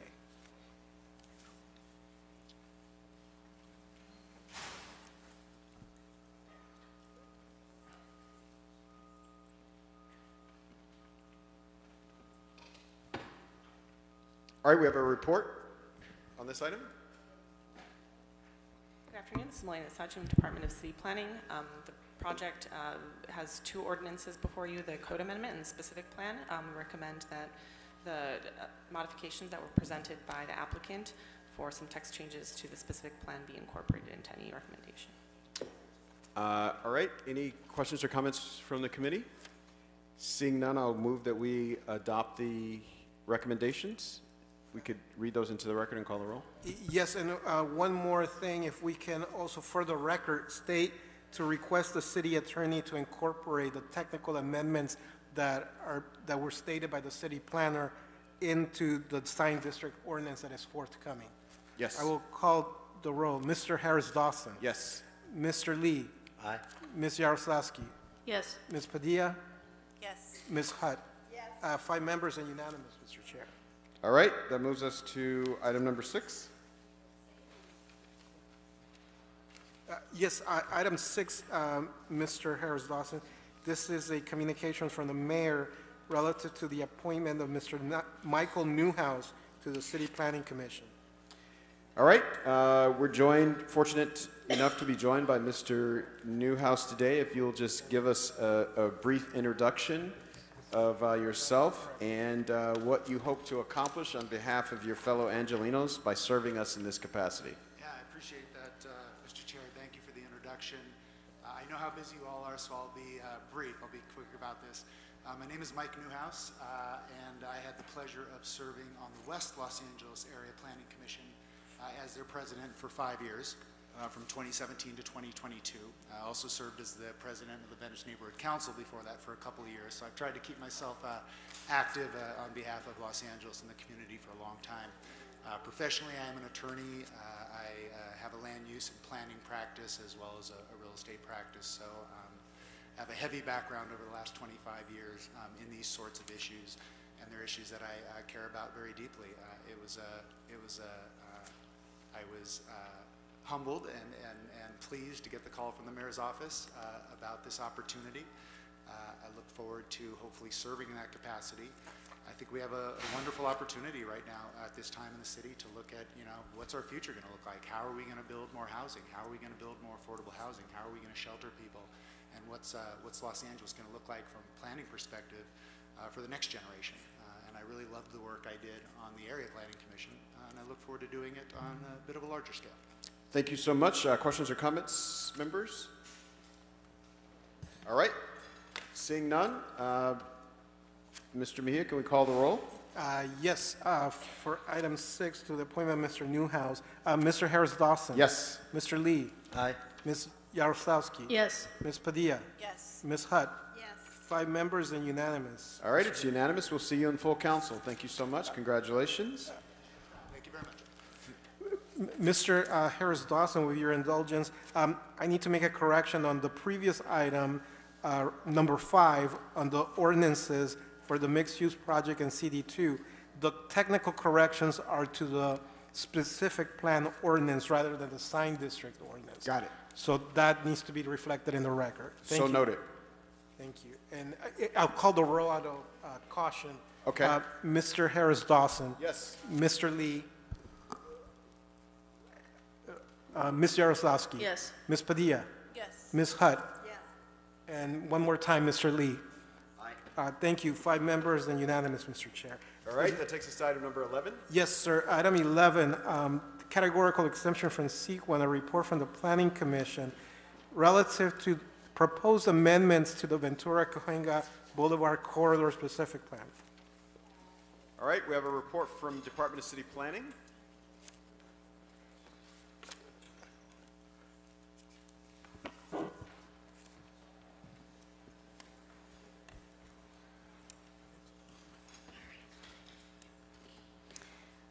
Good afternoon, council members, members of the public. My name is Lauren Paddock, and I'm joined by my colleagues Courtney Schoenwald, Priya Mahendale, and David Olivo. Today, I will be sharing a brief presentation about the proposed amendment to the Ventura-Cahuenga Specific Plan. The amendment is centered around a few key goals. First, streamlining signage review to be more business-friendly. Second, updating the section regarding the Plan Review Board, which is a board that makes recommendations on how money from the specific plan's Transportation Trust Fund is spent. As a result of the 2020 redistricting process, the board was so reduced in size that not all the communities within the corridor were represented. Our goal was to ensure that the appointment process centers equitable community representation and membership diversity. Another issue is that department roles when working with the board are not clear, so we are trying to add clarity to that section of the plan. We have also updated the language of the plan to fix typos, update code references, and reference recently adopted ordinances.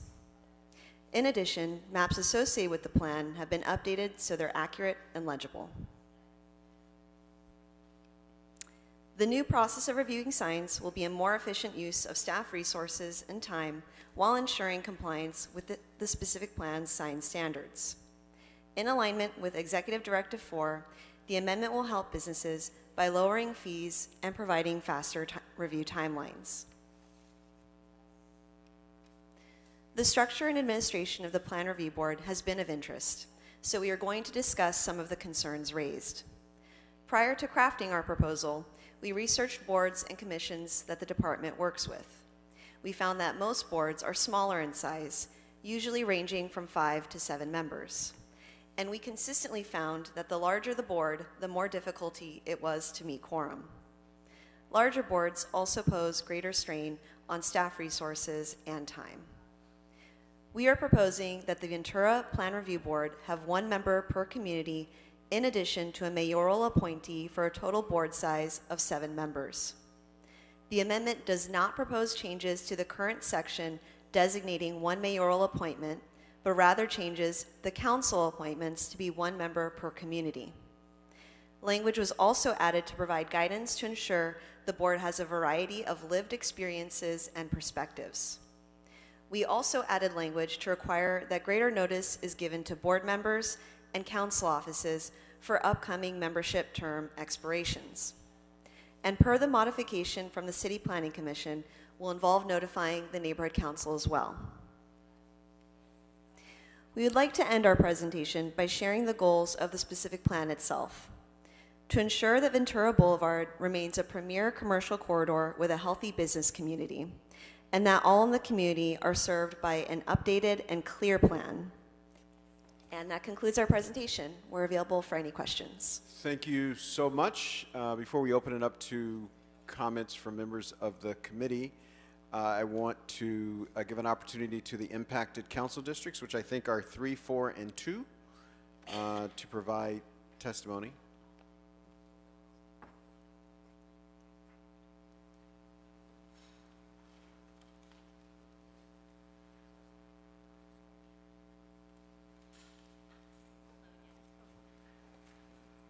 Hello again. Good afternoon, council members. My name is Elizabeth Ene. I'm the Planning and Economic Development Director for Council Member Bob Blumenfield. I'm here with my colleague, Michelle Majid, to comment on the Ventura-Cahuenga Specific Plan Amendment. I want to take an opportunity to commend and appreciate the high level of engagement from community members and also planning staff. The Ventura-Cahuenga Specific Plan was initiated in 2019 in response to a 2017 motion by Council to achieve a more modern and streamlined regulatory process for the plan area. The amendment aims to simplify and reduce the time frame of sign approval processes and other simple cases such as changes of use to assist local businesses and update project impact fees and create flexibility for how those fees can be spent so they can apply to public realm improvements not currently allowed in the specific plan. The specific plan also establishes a plan review board. This advisory board is made up of members appointed by the council members whose district are within the specific plan area and the mayor. Currently, under the adopted plan, there are 2 appointees per council district and an at-large member. Additionally, there is not a notification process from the department right now regarding the expiration of terms. Thank you, Elizabeth. Good afternoon, council members. My name is Michelle Majid, Deputy Chief of Staff for Councilmember Rahman. We'd also like to extend our gratitude to staff and community members. Following the 2021 redistricting process, 2 of the 4 council districts were no longer within the specific plan area, and therefore their respective appointees were no longer eligible to serve on the PRB. A year later, in November 2022, the Department of City Planning informed PRB members and council offices no longer within the specific plan area about their respective removals as a legal necessity based on the existing specific plan. Unfortunately, this change was completed for some PRB members but not others, and caused confusion and frustration. In order to correct representation issues caused by redistricting, council members Rahman and Blumenfield introduced a motion instructing the planning department to come up with equity-minded recommendations regarding PRB appointments based on communities within the specific plan area rather than council districts, clarity on term processes, and efforts to expand socioeconomic and demographic representation on the PRB. As part of this process, we asked DCP, or the Department of City Planning, to put together a comparative analysis and create a matrix of existing boards and commissions and their responsibilities. These recommendations were adopted by the City Planning Commission last fall, and now this matter is before you. Some community members have shared concerns that this number is still inadequate to represent the full scope of interests along Ventura Boulevard. Along with CPC's recommendations regarding appointments, which is 1 member per each of the 6 communities appointed by the council member who represents the majority of land area of each community within the specific plan area, and 1 at-large member appointed by the mayor, we would like to respectfully request that there be 1 member appointed at-large by each of the council members of the districts in which the specific plan is located. If adopted, under your purview, this would create a 9-member PRB to be appointed by the council members of the districts in which the specific plan is located, which are council districts 3 and 4, and the mayor. Our offices want to ensure that this process concludes and new systems are in place before taking any final action around appointments. We hope all of the proposed amendments can move forward expeditiously so we can support small businesses along Ventura Boulevard and not leave communities in limbo. Thank you for your consideration. Thank you so much. Thank you. Good afternoon. My name is Tiffany Zaytunian, and I am with Council President Krikorian's office. I am here to convey the Council President's support for Item 11, the Ventura-Cahuenga Corridor Specific Plan Amendment. This amendment has been a long time coming since Council President's motion in September of 2017. The Ventura-Cahuenga Boulevard Corridor Specific Plan was originally adopted over 30 years ago and last amended in 2001. The plan was drafted to help guide development in the commercial heart of the San Fernando Valley and specifically addresses the concerns of the residents most impacted by development along Ventura Boulevard. The amendment as proposed today aims to streamline the timeframe of many permitting procedures in the plan area and will in turn allow for faster improvements of the public realm. It is an important first step amongst a number of amendments that need improvement in the plan area, many of which our office with other council offices in the valley had worked with community groups and the Plan Review Board suggested to the Planning Department. Per the Council President's December 2022 letter, we feel it is important to stress that this current and proposed makeup of the Plan Review Board fall short in inclusion of different community perspectives. The Council President recommends that the Department further work on Section 15.8.2. The Council President would like to thank the Department of City Planning for their hard work on this plan amendment and hopes that the department continues to work on these improvements and further amend this specific plan per the community input that we have received in the last 7 years. Thank you. Thank you so much. Any discussion, members? All right. Seeing none, I will move that we request the city attorney to prepare and present this ordinance. Call the roll. Yes, Councilman, and one more thing, to also approve the technical corrections embedded in the joint letter. Yes. Okay. I will call the roll, sir. Mr. Harris-Dawson. Yes. Mr. Lee. Aye. Ms. Yaroslavsky. Yes. Ms. Padilla. Ms. Hutt. Ms. Padilla, was that a yes? That was a yes. Yes, that's 5 members and unanimous. All right, thank you so much. That takes us to items 13 and 14, which we will hear together. We'll take separate votes, but we'll hear the item together, beginning with a report from Department of City Planning.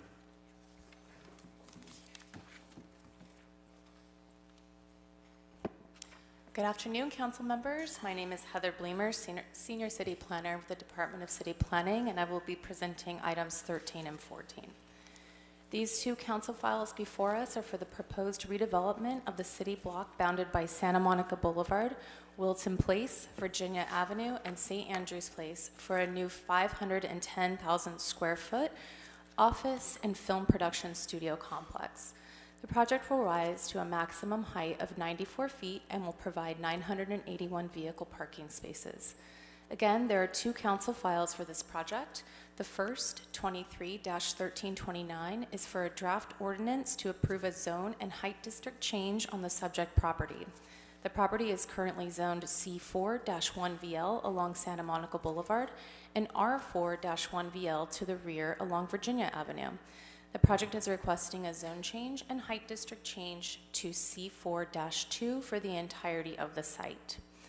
The second council file, 23-1329-S1, is an appeal of a related vesting tentative tract map to merge all the various lots comprising the property, as well as to vacate a dead-end alley running through the middle of the site for 1 ground lot and 7 airspace lots. The appellant is the applicant for this case, and they are appealing the City Planning Commission's denial of a request by the applicant to waive the dedication and roadway widening requirements for a portion of the property along Santa Monica Boulevard. This dedication and widening issue is really the only matter bringing the tract map before us today. The project has otherwise had no opposition or other comments from the public, and the City Planning Commission did approve all of the other requests and recommended for approval of the requested zone and height district change. I have reviewed the letter that Council District 13 submitted to Council file that supports the applicant's request to waive the highway dedication and roadway widening requirements for that portion along Santa Monica Boulevard. And I do believe that overall this is a beneficial project for the city and the region as a whole, and would not be opposed if this committee chooses to follow that council office's actions and recommendations to waive the required highway dedication and roadway widening.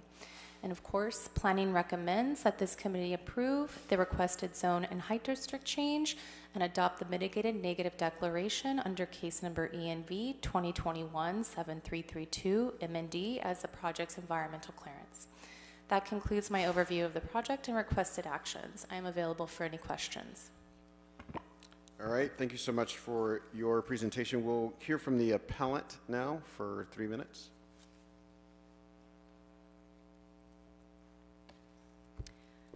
Good afternoon, Honorable Plum Committee. My name is Kendra Casper, and I represent the applicant for the project. First, I want to thank Heather and Morsong, our planner for the project, for all of their hard work. As she said, our appeal today is only related to a request for a waiver of dedication, and it is also related to a request to merge a previously dedicated area back into the site. There was a previously dedicated area related to a project that was approved in 2006 that's never moved forward and has been terminated. And as such, this area has never been used and still sits, and we want to use it as part of our project to create an inviting and pedestrian and friendly experience for our studio project. I think today what we are asking is for the waiver of dedication to be approved, and also to allow the merger to happen back into the site for the previously requested area. I would like to request a clarification of CD 13's letter related to condition number 1, referring to a street vacation, which I don't understand why a street vacation would be required here. We're asking for a merger per the Subdivision Map Act, which is the same request for the alley that Ms. Bleemers just spoke about earlier. It's merging the alley back in, merging the dedicated area back in. It's both supported by the government code, the Subdivision Map Act, section 66499.20.2.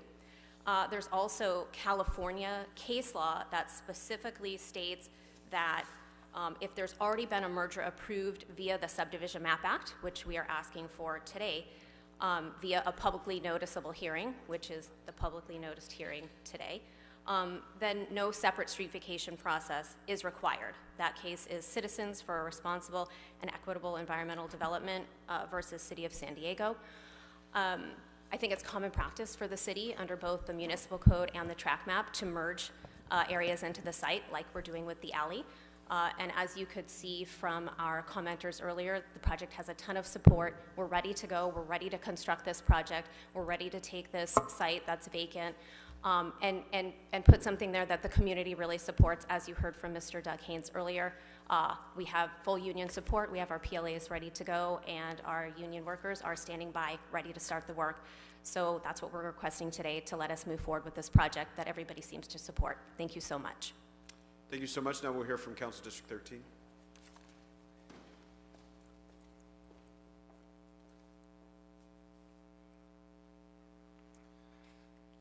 Honorable members of the PLUM Committee, my name is Rogelio Pardo. I'm the Transportation and Infrastructure Deputy for Council District 13.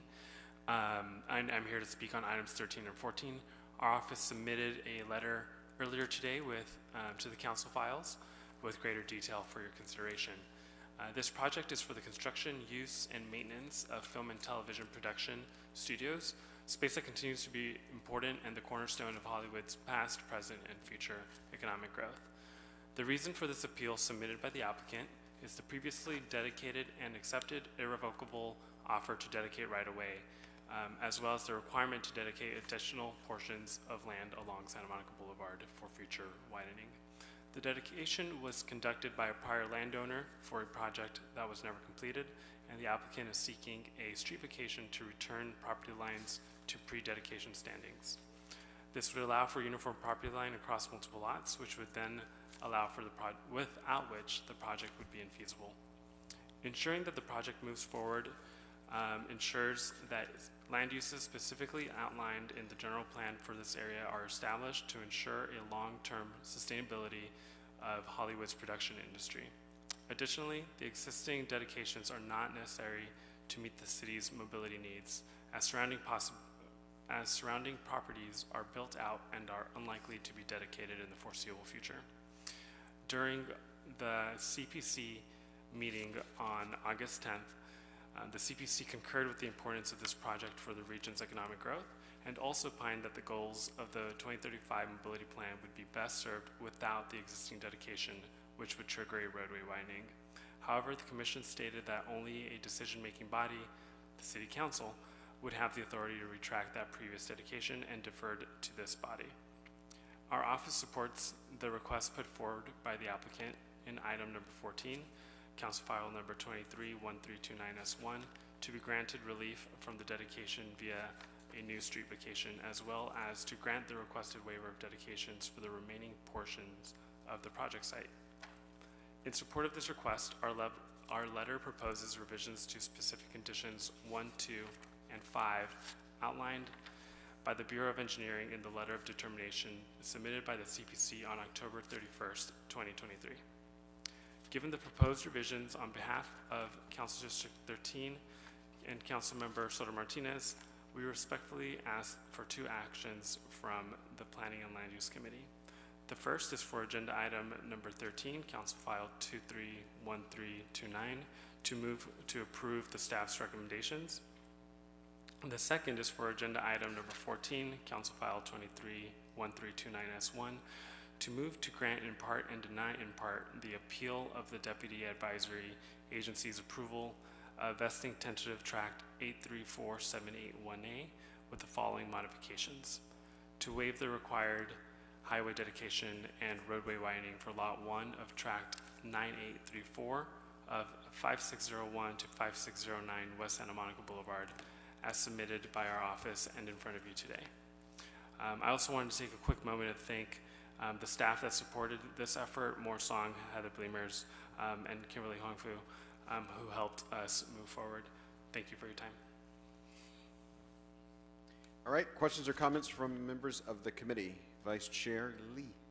All right, if planning supports the merger that the appellants asked for and CD13 approves what the appellant is asking for, why a street vacation process? Why not just do it through the merger? It'd be faster and not a separate process.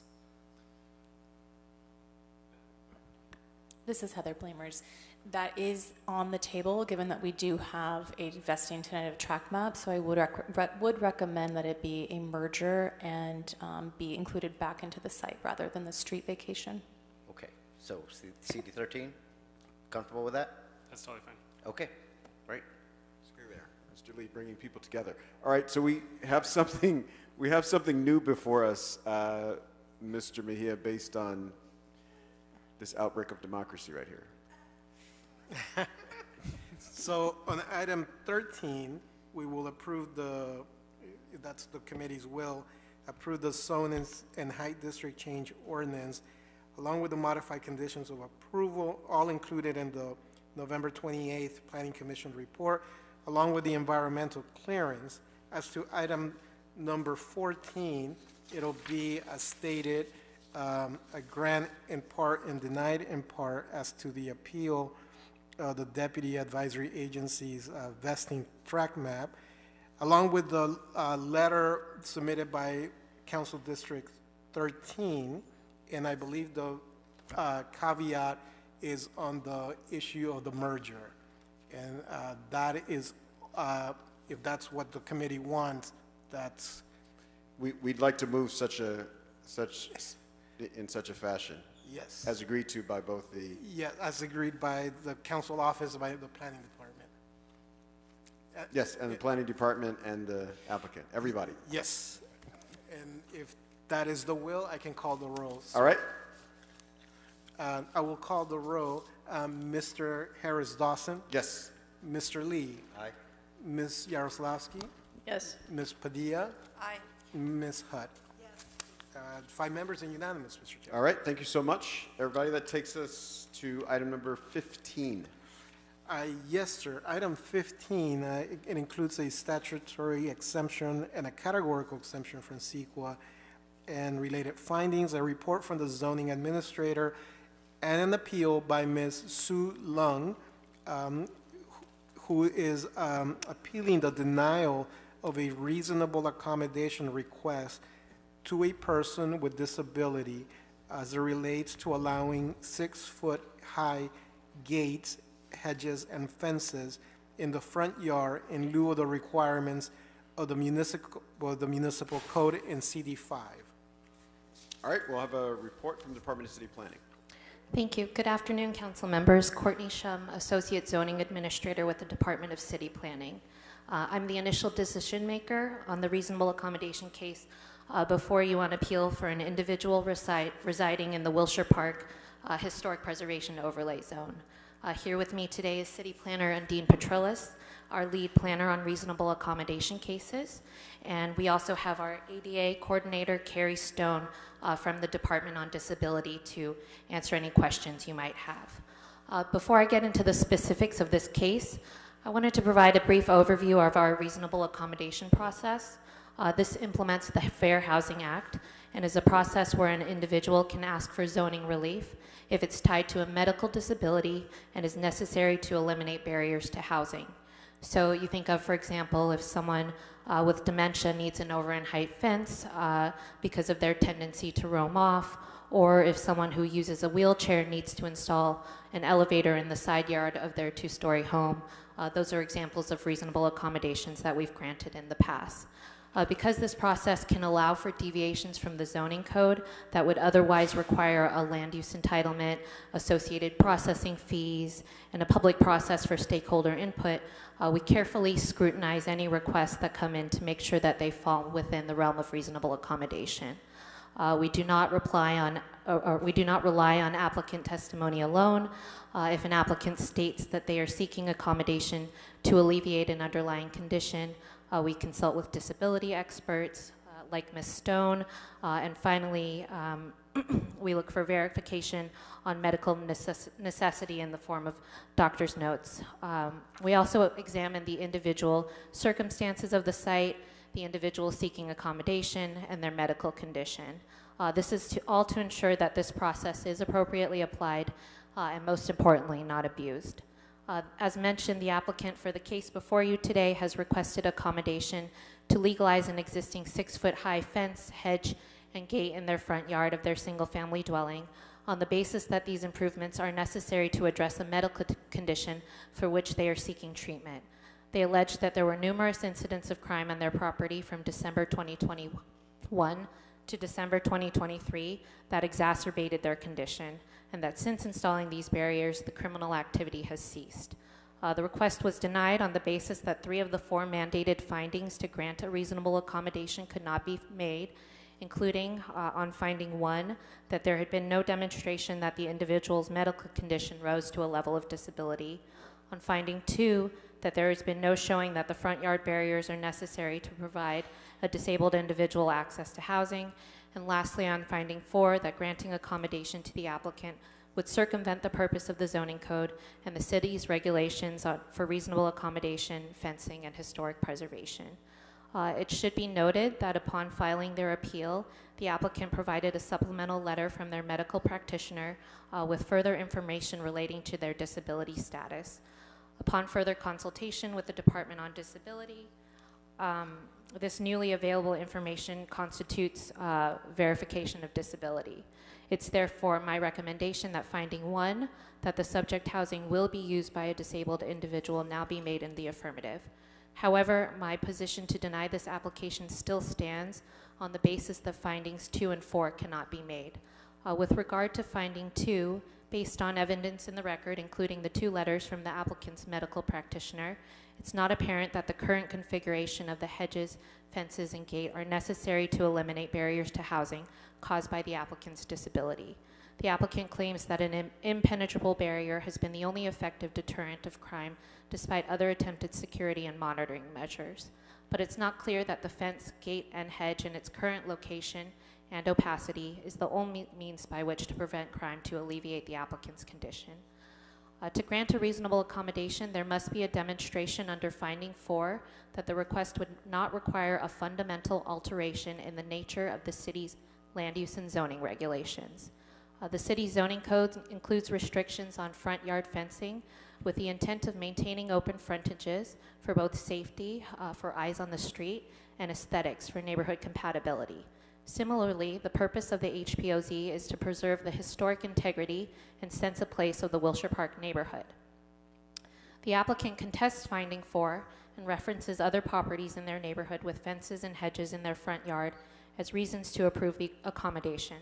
However, a number of these examples have either shorter or more transparent fencing than the solid hedge and fence combination requested, and the vast majority of these existed before the enactment of the Wilshire Park HPOZ, and therefore maintain non-conforming status.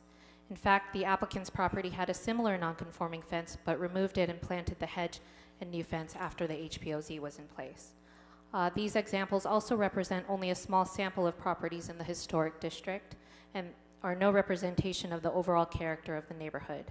And in fact, multiple public comments have been submitted to the council file opposing the requested fence because of its incompatibility with the neighborhood. While the applicant has attested to their need for security to address their medical condition, this is not grounds to approve what's already been installed. The applicant has not explored other options that are more aligned with the purpose and intent of the zoning code, including more transparent or setback fencing. And in that respect, the accommodation is not reasonable. That neighboring properties are improved with hedges and fences while this request has been denied is also not discriminatory to the applicant. The fact is that the Department of Building and Safety notified the applicant of their non-compliant barriers and gave them the opportunity to correct the violation. If any other surrounding properties are found in violation of the zoning code, they may similarly be required to seek relief. I can, however, confirm that none of these cited properties have sought permission for their fencing through an application to the Department of City Planning for relief of any kind from this requirement. So the applicant herein is not being denied a privilege that has been afforded to others in the neighborhood based on similar circumstances. I'd like to conclude by sharing that the Fair Housing Act makes it unlawful to utilize land use policies that treat persons with disabilities less favorably than non-disabled persons. The applicant is not being treated less favorably due to disability.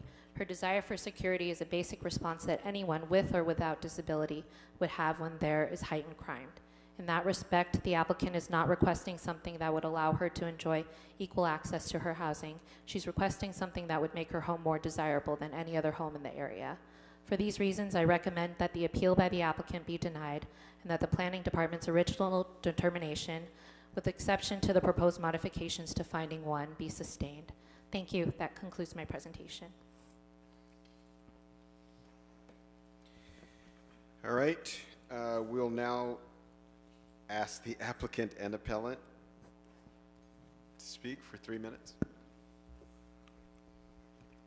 Good afternoon, honorable council members. My name is Sue Leong. I am the applicant and the homeowner of the private residence at issue. Based on the Department of City Planning's admission that I do have a disability, I will address findings number 2 and 4. For finding number 2, the Department of City Planning uses the wrong legal standard. They claim that the requested accommodation has to be necessary to alleviate the disability. However, U.S. v. City of Chicago Heights states that all that is necessary is to demonstrate, quote, the desired accommodation will affirmatively enhance a disabled plaintiff's quality of life by ameliorating the effects of the disability, end quote. The Department of City Planning is confusing a cure to my disability with treatment. My physician has identified that this gait is a form of treatment for my disability. My physician's note has further clearly stated that the gait ameliorates the effects of my disability. I have lived in my home for 12 years with my family and my 2 small kids without this gait. However, it was only after my diagnosis and discussions with my physician and her expert medical opinion have I requested this accommodation. This is not a permanent accommodation. Once and if I am better, I will remove it. If I sell my home, I will remove it as the accommodation follows me and not the residents. I will now address finding number 4. The Department of City Planning's finding number 4 is inaccurate. The request for accommodation will not disrupt the consistency of the aesthetics of the street. There are 8 homes on our block alone that have over-the-height gates and hedges, which do not disturb the aesthetics of the street.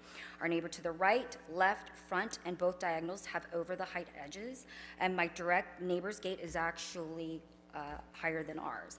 Allowing these homes to have over-the-height hedges and gates and not granting my request for an accommodation is in fact discriminatory.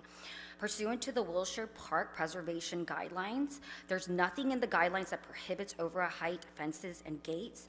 To the extent that an over-height fence or gate is over 42 inches, the City Department of Planning can make variances, according to page 64. In matters of public safety, a simple semi-transparent wrought iron fence painted in dark green, dark brown, or black may be appropriate. Note, fences and hedges over 42 inches in the front yard require a variance from the Planning Department, and that's within the preservation plan. And for these reasons, I respectfully request that the City Council grant my request for a medical accommodation. All right, thank you so much. We'll begin our discussion by hearing from Councilmember Yaroslavsky. Thank you. I'll be brief. I just want to say that I very much sympathize with the applicant of this reasonable accommodation appeal. I've been advised, though, that granting this appeal could very well set a precedent for the entire city, where we'd see a lot of these coming forward. If we as a city want to hold a series of hearings where we talk about whether public safety supports changes to rules around fences, hedges, and gates in HPOZs, then we should do that, and I'd welcome that. But to set that precedent today isn't something that I'm interested in doing or willing to do. So I'm asking that we deny this appeal, but that I do ask that we look into whether or not we want to open this up on a broader scale. And I'm looking at General Manager Bertoni. Because I think that this is something that comes up. I've heard from it. I live in an HPOZ, and I have neighbors who are interested in doing similar things, and I think that we should look into that as whether or not we want to go down that path, but I don't think doing that here and setting that precedent today is a good thing. Thank you. Councilmember Padilla. So I do have a question. Correct me if I'm wrong, because I want to make sure that I don't fall on the side of prioritizing historical preservation over someone's health. So are what you're telling me that given this applicant's medical request for this fence, which you cannot share with us because of, I don't know, HIPAA rules, you have made a judgment call that this health condition doesn't dignify the fence, similar to how dementia, you mentioned once upon a time approving it because of dementia with fencing and elevators for wheelchair access. Are you telling us that you did that?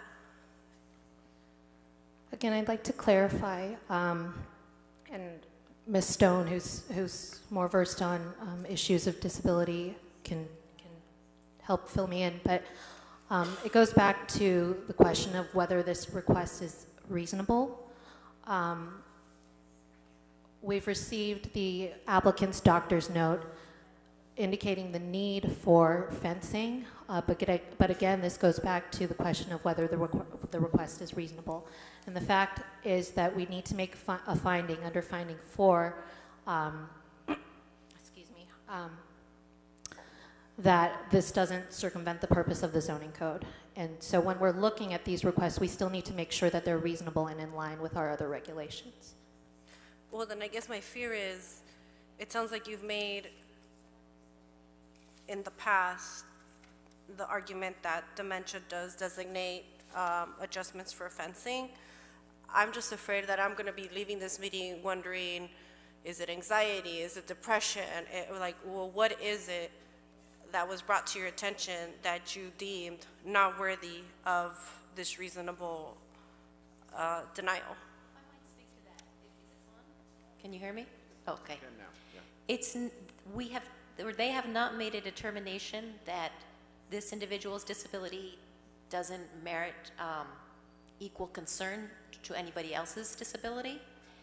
The example regarding dementia, let me back up a tiny bit, just for like a full scope picture of what the fair housing laws, both state and federal, how they've been used historically. And I do believe this is how they were intended to be used in terms of changing, giving waivers from zoning requirements. The bulk of them have to do with group homes and definition of family. How are you going to allow a group home or a nursing home in this area, or do we have to, is this zoning preventing people with disabilities from living in this area? That's really the bulk of the cases.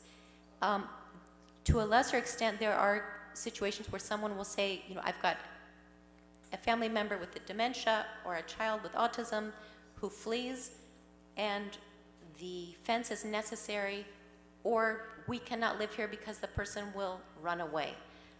The basic point of the law is to put the individual with the disability in an equal, ability to enjoy their housing. With regard to this scenario with constant break-ins being the cause of the situation, it seems that to allow to remain this big fence or barrier would put the individual not in an equal setting, but really in a better setting if in fact everyone is getting broken into on such a regular basis. And what Ms. Yaroslavsky, or Councilwoman Yaroslavsky's point being, this seems like a very legitimate problem, but one best approached not through using the reasonable accommodation ordinance or the reasonable accommodation breakout in the law, but through a means that will help the entire neighborhood. So you're saying that this is a stretch? This is a stretch from what I've seen. I mean, for example, there was a case where the applicant had MS. This isn't here, this is published. The applicant had MS and requested to be able to put a carport in what was the setback. And the judge held, well, yes, it would make life a lot better. But that was held not to be fully necessary. That was something that would have assisted that individual. There was another case where somebody put up a fence because the person had PTSD.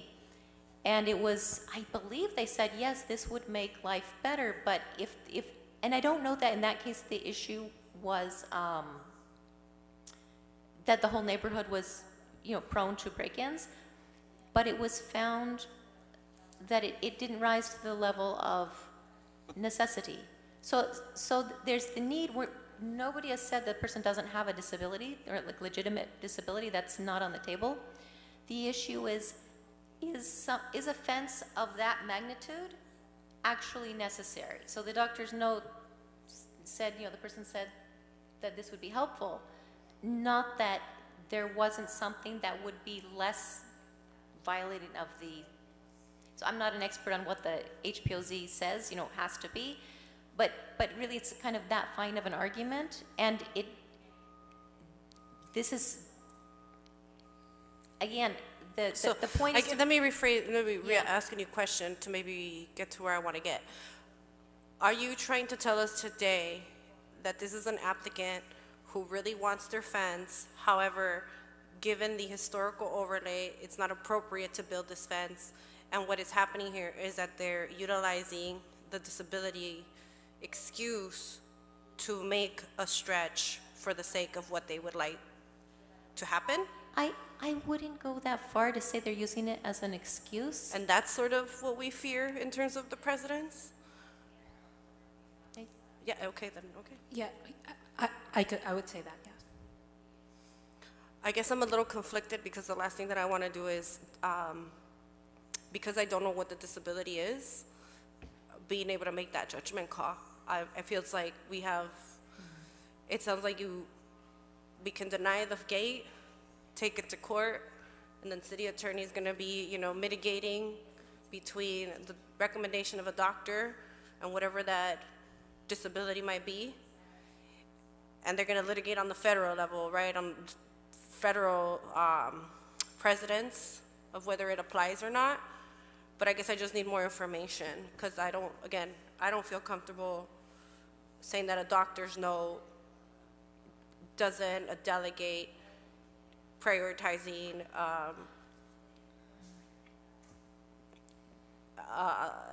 the protection of historical overlay. Yeah, I'm Dean Petroulis from Planning. I just wanted to add, we did give the council offices unredacted versions of the medical records, so you do have those, or you did receive those. But just to your point, so the doctor's note was not specific and did not say that a 6-foot high fence versus a 5.5-foot fence would help with the disability. It was very generic, saying, we'd like you to help with this disability. It didn't say how the fence exactly would help and why this kind of fence in particular, whereas there are fences in HPOZ areas and there are non-conforming fences that were there prior to the HPOZ being established. So there is a history of fences. We're just trying to say why this kind of fence? Why not an opaque fence, maybe, like in the neighborhood? Like everybody has a lower, fence. They look similar, and like Mishum said, this house did have a fence before they took it down and put up a higher fence and higher hedges that are opaque and you can't see through. And with our with the plans, with the HPOZ plans, LAPD always has input and says that they want to see into your yard because they don't know what goes on behind these high fences that are opaque as well. So are we then creating a problem by allowing this fence, this type of fence, let's say, that way? Anything else, Ms. Padilla? I was just going to say, I did get a document that kind of shows the fencing in neighboring homes, and it looks like the average is indeed 6 feet. I'm seeing 5 feet, 5 feet, 3 feet, 7 feet. And I think about my district and how many fences have gone up without any sort of process, and I can't look into them. So again, I'm a little conflicted because I don't want to go against anyone related to the Disability Rights community. Thank you, Councilmember Hutt. I'm curious about how we know that the doctor knows that a higher fence is going to help the disability if it's common practice that we don't have these high fences? Did anyone ask that question? Like if it's not practical that we have high fences that you can't see through, how do we know that this will be helpful? Well, I think we rely upon, and again, if it would be helpful, council members, we do have a copy of the doctor's notes that we can, you all are privy to this information because you're the decision makers, but because we're in a public setting, we can't publicly discuss these issues. So if it would be helpful, we can share that privately, but. Because did they show some reporting like these people with this disability have this kind of fence and it's operational and helpful? It doesn't go into that level of specificity. It depends on the doctor's notes. I'm sorry, I'm just getting over my voice, but in this case, the doctor's note explains that based on testimony from her patient, she feels that a fence of this height is necessary. So it's really a reiteration of what the applicant feels that she needs. So is it height or is it see-through?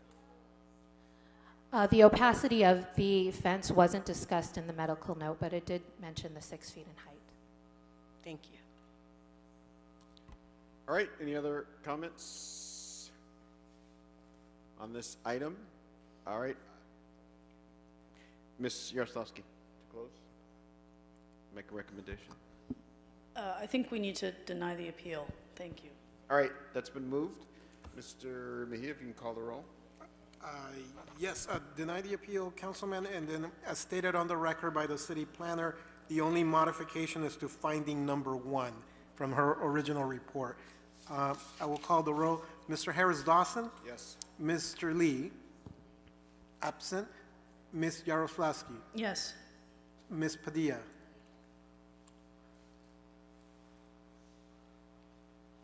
Yes, it's fine. Ms. Hutt? Yes. That is 4 ayes, 1 member absent, and that carries. All right, that takes us to our next item. Item number 16, sir. This is a Planning Commission report that it contains 6 appeals relative to the approval of a conditional use permit to allow a density increase for the construction of a new residential project with 43 dwelling units, 11 units reserved for very low-income households in CD5. All right, we'll begin by hearing from Department of City Planning. Good afternoon, honorable council members. My name is Sophia Kim, planning staff with LA City Planning. The case before you, item 16 for council file 23-1086, is an appeal of a project that involves the demolition of 2 existing duplexes, total of 4 dwelling units for the construction, use and maintenance of a new 5-story, 62-foot residential project with 43 dwelling units and 11 of the total units reserved for very low-income households within the Palms Mar Vista del Rey Community Plan area, located at 3676, 3704, South Kelton Avenue and 10845 West Regent Street. This project was fully approved by the City Planning Commission on July 27, 2023. On September 18, 2023, 6 appellants who are all members of the neighborhood appealed the City Planning Commission's approval of the project's conditional use permit, entitlement, and on-menu density bonus incentives, as well as its categorical exemption, Class 32, and CEQA clearance. The decision of the Los Angeles City Planning Commission related to the off-menu density bonus incentive and waivers of development standards is not appealable. The on-menu density bonus incentives are appealable to City Council by the applicant or abutting owners and occupants per LAMC Section 1222A25G2. The appellant's appeal points include sewage backup issues and flooding in the block of Kelton Avenue, pedestrian safety to walk in the narrow street, and the large size of the proposed building exacerbating the already existing safety and health issues in the neighborhood. The existing sewage system's malfunctions and the existing storm drain system are not an impact of the proposed project. The project's traffic impacts were determined to be less than significant based on modeling performed by the LA Department of Transportation.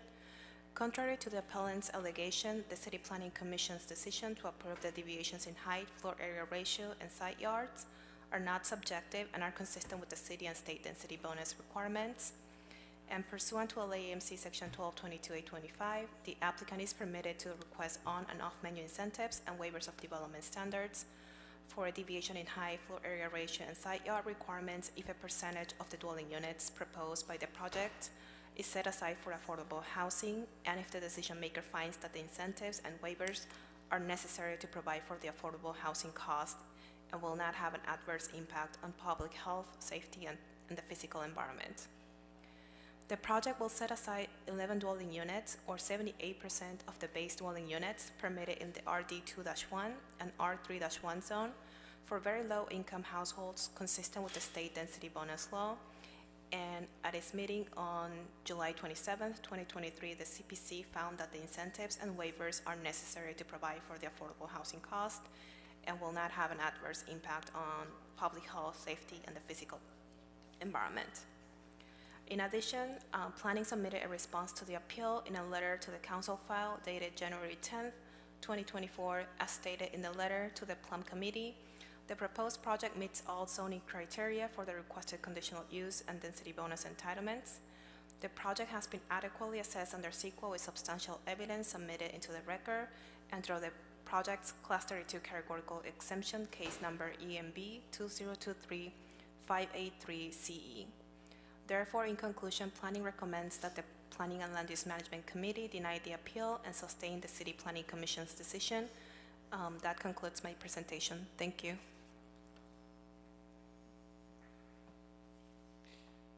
All right, we have a number of appellants on this. I think I count 6.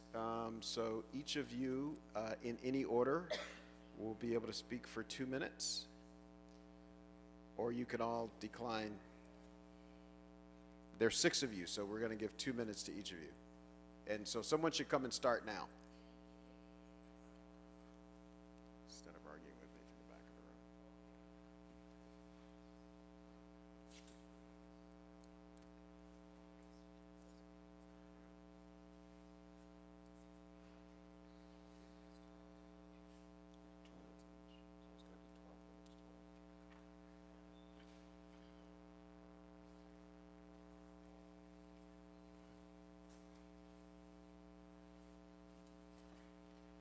Hi, my name is Manzar Furuhar, and I live right across the street from the proposed project. Now, this project had many, many issues that my neighbors are going to talk about. Because of the limit of the time, I'm going to focus on the process, which I believe it was rigged with irregularities and legal misconduct. The first thing is that when we find out about the project, 300 members of the community signed a petition opposing the project because of the health and safety issues that this project will create for our community. They also went to all different meetings, but the CPC Commission ignored all of that. And what they did, they approved the project, and they also ignored the legal misconduct that happened during this project. For example, on June 14th, the members of the Plum Committee went to a social setting with the representative of the developer, and they discussed this project. This breach of Brown Act was reported to CPC, but the representative ignored it and included that report of support by the same committee, Plum Committee of Palms, into their findings. Now, the problem is that here we have developers versus the community. So please, we implore you to investigate this process and stand with the community. Please do not make this case another example of decision-making problems and the lack of transparency and a lack of integrity in the decision-making process in Los Angeles. Thank you. Next appellant. You had promised me 4 minutes. You're going to have 2 minutes. Thank you very much. Tell me your name. Tell me your name. Reed Hutchinson. Okay, thank you. Yes, okay, proceed. As a 35-year resident of Kelton Avenue, I'm here representing my wife and myself, but also as the neighborhood council representative for Palms Area A. I am here for the 300-plus residents and voters who have voiced their concerns in opposition to this project as it now stands. This large-scale development in our already densely populated community will adversely affect the health, well-being, and environment of our community and its residents. Parking challenges are already a concern in the neighborhood. Inadequate parking options will only worsen the situation with the construction, exacerbating the quest for parking spaces, especially on the street sweeping and trash pickup days. Adding a significant number of new residents will lead to increased traffic congestion and frustration for both the new and existing residents of Palms.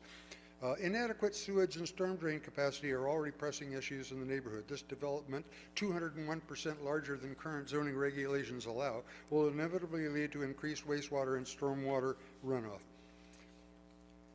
Our existing utility infrastructure is not prepared to handle the increased demand for additional households. Without inadequate infrastructure upgrades to handle this surge, we will experience more infrequent flooding and contamination of water sources and pollutants.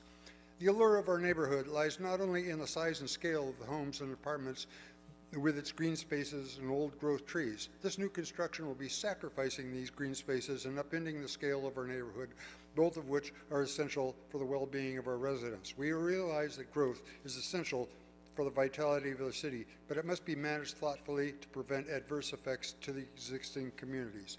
A detailed and impartial environmental impact assessment considering the existing sewage and storm drain capacity issues should be undertaken. Invest in upgrading the infrastructure before new developments begin, not with quick fix temporary solutions when problems arise in their wake. Please involve the residents of the community and the representatives throughout the planning process. Seek out our feedback, something that has been sorely lacking up to this point. Thank you very much. Thank you. Next appellant.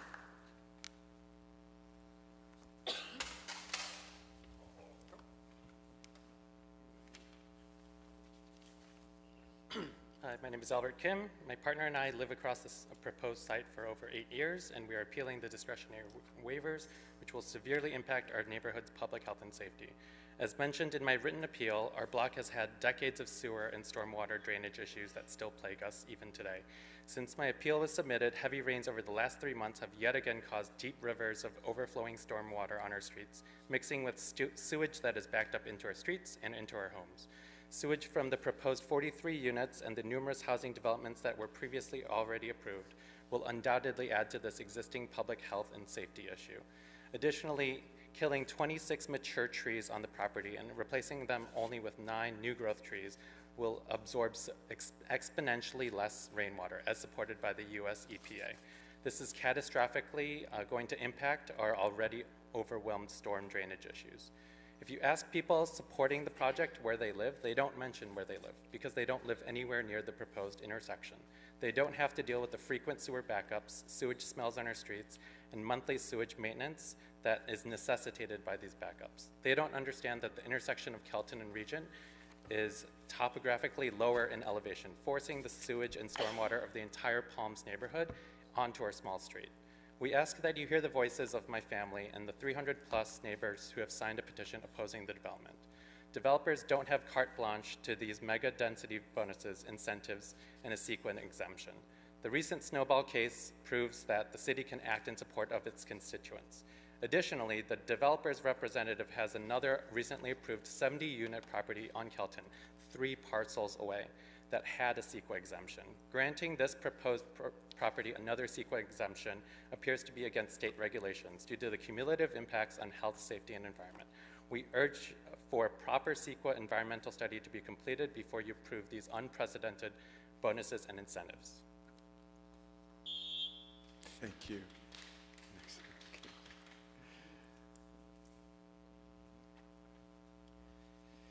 All right, I'm speaking on behalf of, and we put this through the clerk, Caitlin and Kelly and David.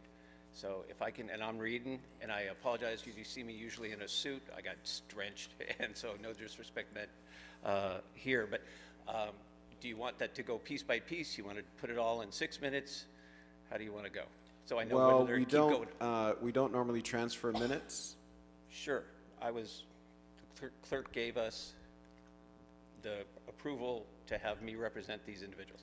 If the speaker is speaking as a proxy, Yes. he can have the time that was given to those to speak on their behalf, but there's no ceding of minutes to increase a single person's time. Okay, so you're correct. speaking for yourself and as a proxy for 2 other people? For 3, Caitlin, Kelly, and David. All right, And so go ahead and give your presentation. Okay, thanks, guys. This is for Kelly, and my name is Lee Wallach, for the record, representing Kelly Lally.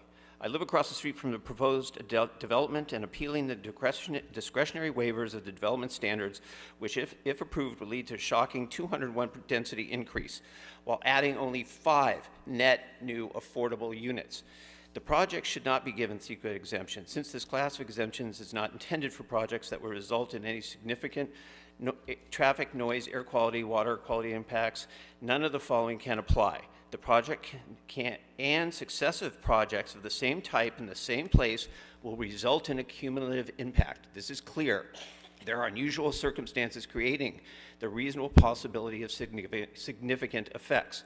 This project, along with the similar development on the same street by the same representatives just 3 parcels away at 3730 Kelton, introduces significant concerns. Both projects propose 5-story tall multifamily buildings, adding approximately 150 new residents to the block without conducting environmental, traffic, and noise studies to assess the impact on public health, safety, and environment. Any reasonable person can see this will exacerbate the existing safety and infrastructure issues outlined by my neighbors. An additional burden will be placed on the sensory-impaired HUD-disabled housing adults located next door. I additionally asked Plum not to approve these entitlements that have factual errors and incompleteness in the letter of determination. Section 8.3, the affordable housing unit count, is incorrect and confusing to the public. The uppermost story is set back from the northern building facade line an additional blank space, blank feet. We acknowledge the developer's right to take advantage of California density bonus. We want cars, they'll talk about bikes, all of that is fine. We just need this a little smaller. They are not automatically entitled to extra waivers of the development standards. Supported by snowball investments versus the city of LA, where the court sided, and this council, including the chair, sided with the city in denying the developer additional units being requested. Snowball's request for a zoning change to allow higher density on their property, consistent with the general plan, but exceeding the zoning limit of 19 single-family homes, was denied by the city due to concerns of public safety. Further studies. The court ruled that HAA did not apply, as the project did not align with the existing zoning, and no findings were required for disapproval. Caitlin. My name is Caitlin McCuller. I live at 3713 Kelton Avenue. I grew up in a house in the area and have chosen to remain there as a renter. My parents bought their property in 1986. When they wanted to develop a fourplex, they were denied because it was out of size and scope. We're in the same situation now. Over 300 people signed a petition detailing our safety and environmental concerns. Numerous people have been hit, cars destroyed, including mine. The smell of sewage that has pervaded the air for 20 years. Additionally, another 5-story project has been approved on the same side of the street, less than a block away. According to my research, this does not allow the developers to bypass studies and building regulations to build another building of this magnitude on this street. Allowing this project to go forward opens up the city to a plethora of requests by developers to build whatever they choose without the proper studies wherever they choose. In addition, this project displaces 6 people who must find other housing. So how does 5 low-rent units out of 43 even qualify for an over 200% increase? of what is allowable to be built by this developer. There are no sidewalks, there's no space to add them. At 30 feet wide, Kelton Avenue is so narrow, only one car can pass at a time. Palms Middle School, Charnock School, the kids walk down this street. They're cutting down 26 mature planting little seedlings. 26 mature trees will be cut down. On a personal note, there's 2 DWP main breaks in front of this home. The first in August, that has created a river pouring down our driveway. The fire department came out and built a dam out of dirt to keep the water out of my house. Approximately 4 months later, water again started pouring into our home. Now I go to David. The projects need to stay within the state zoning parameters. These projects are asking for too much additional from the city. In my many years, I've never seen a 205 over what is usually granted. And granting this setting is a precedent, so all your districts are next. They should not be granted. Sewer, storm drains, and infrastructure cannot handle it. Garages have been flooded, dozens of cars. I think poop coming up in our home on a regular basis is a CEQA issue. Your constituents wait 30 to 40 minutes to get a 911 call. You will be told that the city has no discretion. That is not true. You've already won the case. You can stand up for your residents. They're not entitled to whatever zone change they wish. The court was clear on that. Between the 2 projects on the same block, regulation is clear, the Snowball case, and the errors in the letter of determination, we ask you to support the appeals. You can support housing. We support housing, just smaller housing. They can go 1 floor less. This is possible. We can't continue to give away the store and put housing in front of infrastructure. We're putting the cart before the horse. We can do better in this city. We hope that you will support the 300 people who have signed petitions, the people who have to deal with sewage every week, and support our appeals. They'll have to come back with a smaller building, and we'll support that when it happens. Thank you very much. All right, I think that concludes our appellant. Now we'll have the applicant, and now you'll appreciate that reduction of 1 minute each. We'll have our appellant for 10 minutes, 12 minutes. Wow, okay. 12 minutes. Okay, well, Jesse Harris, I'm from Brian Silvera and Associates. We're the applicant's representative. Pardon me, Mr. Spindler, sit down, thank you. So I'd like to start first, actually, by thanking everyone who came out here and gave their thoughtful testimony and dialogue. We've spent a lot of time in this community outreach process, and your input really has changed the project for the better, so thank you. The proposed project site is in a neighborhood zoned for multifamily development in a high-resource area, as characterized by the city's 2021 Fair Share Housing Report. That report, which was prepared by the LA Housing Department and the LA Department of City Planning in partnership, that report recommends reducing barriers to prioritize affordable housing developments in higher resource areas, like the one in which the project is located, to address patterns of racial and economic segregation, promote jobs and housing balance, provide ample housing opportunities, and affirmatively further fair housing. According to that report, 76% of the residential parcels in higher resource areas are limited to single-family uses. So it's critical that we make good use of the parcels available to us in order to meet our stated goals for inclusive, equitable communities. This is one of the very few parcels zoned for multifamily development in high resource areas. So that is consistent with the stated goals of the city. In fact, the proposed 43-unit apartment building includes 11 units set aside for very low-income households. So when you exclude 100% affordable developments, this 26% affordability is the highest rate of affordability ever proposed in a privately funded mixed-income development in this community plan area. And it's the conditional use permit for this project for additional density that really sets it apart. Without the conditional use permit, if we were just doing a regular density bonus project, we'd be limited to 19 units with just 2 of them affordable. Right off bat, we have 4 existing units, and based on the LA Housing Department's analysis, 3 of those are deemed affordable. And so that right there kicks us out of a regular density bonus and into a conditional use density bonus, which is what we are presenting here. I'm also proud to report that we have made changes to the proposed project in direct response to concerns from the community. So we increased the parking supply. Originally, we came, the original project that we proposed at 24 parking spaces, we increased it to 33 parking spaces, and that was at a loss to the project. The project lost 40,000 square feet of net rentable area, and that's significant, but we thought that that was important to do because we heard the concerns of the neighbors. I also want to highlight that we are in an AB 2097 area, so state law prohibits the enforcement of any parking minimum requirement. So all of the parking spaces that have been proposed as part of this development have been volunteered by the applicant out of respect for the surrounding neighbors. And because we understand the importance of green space and landscaping to this community, we've also revised the landscape plan, which was submitted to the clerk on January 11th. We revised the landscape plan to include 38 drought-tolerant trees. That includes 5 trees in the parkway, where 2 currently exist, and 28 trees on site, where 19 currently exist. So that's almost double what currently exists on site in terms of trees.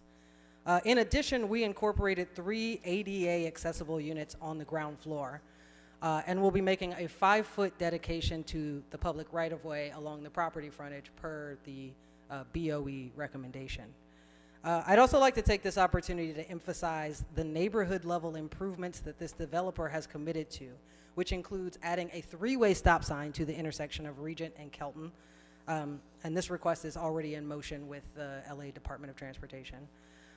In studying the installation of speed bumps along Kelton Avenue and contributing towards sidewalk installation and improvements along Regent Street, which of course is separated from the project by a few hundred feet. Again, this is something that we heard from the community and something that the applicant understood was important to community members, and so he agreed to make those installations and improvements. In November, Mayor Karen Bass signed Executive Directive 7 to encourage mixed-income apartment projects with at least 20% of their units set aside as covenanted affordable units. So projects just like this one. And that's because this development and others like it are the solution to our homelessness problem and our desperately worsening housing crisis. We know from our regional housing needs assessment that we need very low-income units, and we also need market rate units. The sort of the gold standard of addressing all of our greenhouse gas impacts caused by vehicle miles traveled, as well as our lack of housing, is mixed income development, and especially developments that are providing a significant number of affordable units. We're working diligently with the council office to devise a condition that will help make sure that local folks have access to these affordable units. So I ask that you approve this mixed income apartment building and contribute to the well-being of a healthy, vibrant community that fosters inclusivity and economic resilience for individuals and families. And then, since I have a little more time than I thought I would, I did want to speak. You're not at all required to use it. You're right about that. I'll be quick. I did want to talk a little bit about the sewer and stormwater impacts. So the project is integrating what's called low impact development planters, and so low impact development planters actually help to absorb stormwater.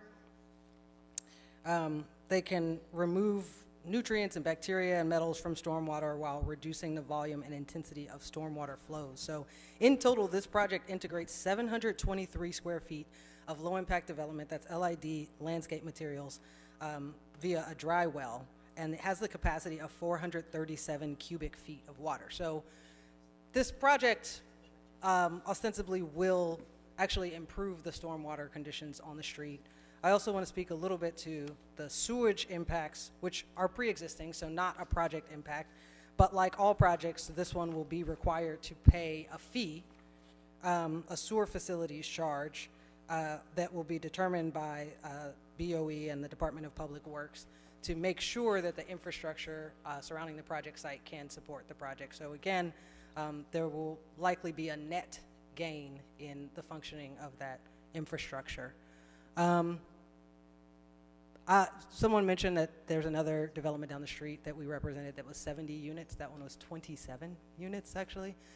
Just like this one, it's more than one parcel. That one's two lots next to each other. This one's 3 lots next to each other. So they're each about 14 units per lot, which is consistent with the sort of density that we need in an urbanized area that has access to quality transit. There's about 15 bus stops within 500 feet of this project site. And it's about a mile from the Palms Expo Line station. So it's really an ideal location for density and mixing housing units and job opportunities. So I'll stop there and allow council to deliberate. And of course, I'm available for any questions that you might have for the project team. Thank you. Thank you so much, Councilmember Yaroslavsky. Thank you very much. First, I want to thank my constituents who've come out on this rainy day can you stop giving the middle finger? It's incredibly distracting. Madam City Attorney, for the record, during the entire set of presentations, Mr. Spindler's been making obscene gestures at the speakers and at the committee members. So I'm grateful for that. And I'm also grateful to the applicant for making modifications and making this an iterative process. I think that the proposal is better for it. So first I want to add a condition that I hope we can consider, and then I have some questions for both the city attorney's office and planning staff.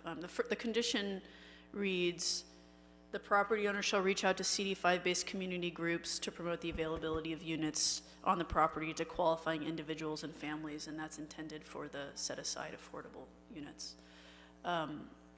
So just a few questions. So it's my understanding that this is a state density bonus project and that we don't have discretion to mandate that it be made smaller or shorter or anything of that sort. That's my working understanding, correct? Is the mic on? Thank you. This is Heather Blamers. That is correct.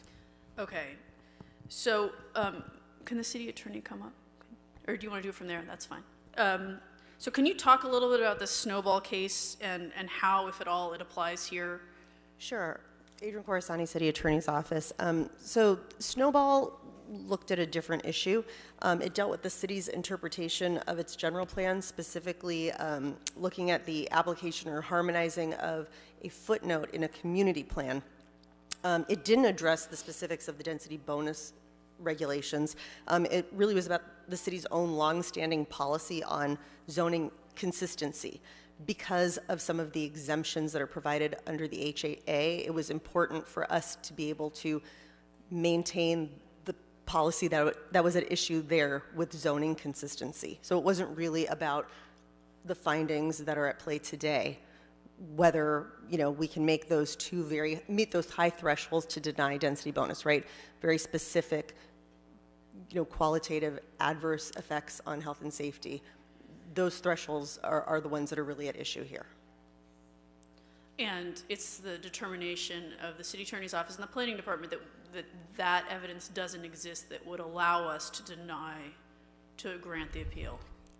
Heather Blamers with City Planning. That is correct. There's no evidence in the record that would ever give us the ability to deny these density bonuses. So I also understand that the state's Housing Accountability Act includes a provision that if the applicant challenges the city's denial of the project, so if we were to vote to grant the appeal today, we would be required to award not only attorney's fees and costs of the suit, but also a per unit fee of up to $50,000 per unit, which would equal $2.1 million for this project. Is that correct? I know we get letters from the state sometimes when we deny projects, basically saying you're going to be liable. Sophia Kim with City Planning. Yes, that calculation is correct. Were any technical studies submitted by the appellants to contest the city's prior project approvals?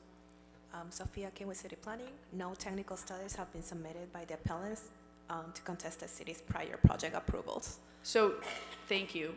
So based on this conversation, I just want to be clear. Is there any substantial evidence in the record to grant this appeal? Sophia Kim with City Planning. No substantial evidence was submitted by any appellants. So, okay, thank you. So I just want to say to my constituents, I get it. there's a lot of density going into places in our city that are already very dense. I live in a multifamily neighborhood, and that's where a lot of the density is going based on changes in state law. And I've encouraged this community to go talk to their state representatives about how state law changes are affecting our communities, because we don't have that discretion anymore. And I hear from people who are very frustrated by that, and I share that frustration. So there's not much we can do here today, which is to say, I don't think there's anything we can do here today. I think that the applicant has worked very hard with the community to try and get it to a place where it's less impactful than it was at the outset, and I'm grateful for that. So the state has come in and decided that we don't have local land use authority over lots of things anymore, and we just don't, and that's frustrating for constituents who want the city to be standing up for communities in the way that they like, and we just don't have that authority anymore. So, colleagues, I'm asking that we deny the appeal, because it doesn't seem like we can grant the appeal. I think this is a good project considering. It's not what all the community wants, but I'm asking that we deny the appeal because I don't see that we have a choice. All right, thank you so much. Any other comments from members of the committee? Seeing none, there's been a motion. If we can read specific instructions into the record and call the roll. Yes, to deny the 6 appeals and thereby sustain the determination of the Planning Commission relative to the approval of a conditional use permit to allow a density bonus increase for the construction of a new residential project with 43 dwelling units, 11 units reserved for very low-income households at the project site noted on the agenda. To clarify, the councilwoman of the district requested to add a new condition to reach out to the neighbors. To work with community organizations on locating folks to fill the set-aside affordable units. Okay, and that condition should be reflected in the committee report, as stated by the councilwoman of the district. I will call the roll. Mr. Harris-Dawson? Yes. Mr. Lee? Absent. Ms. Yaroslavsky? Yes. Ms. Padilla? Yes. Ms. Hutt? Yes. 4 members and unanimous, Mr. Chair. All right, thank you so much. Mr. Mejia, can you confirm that concludes our business for today? It does, sir. Excellent. We are adjourned. Thank you so much, everybody.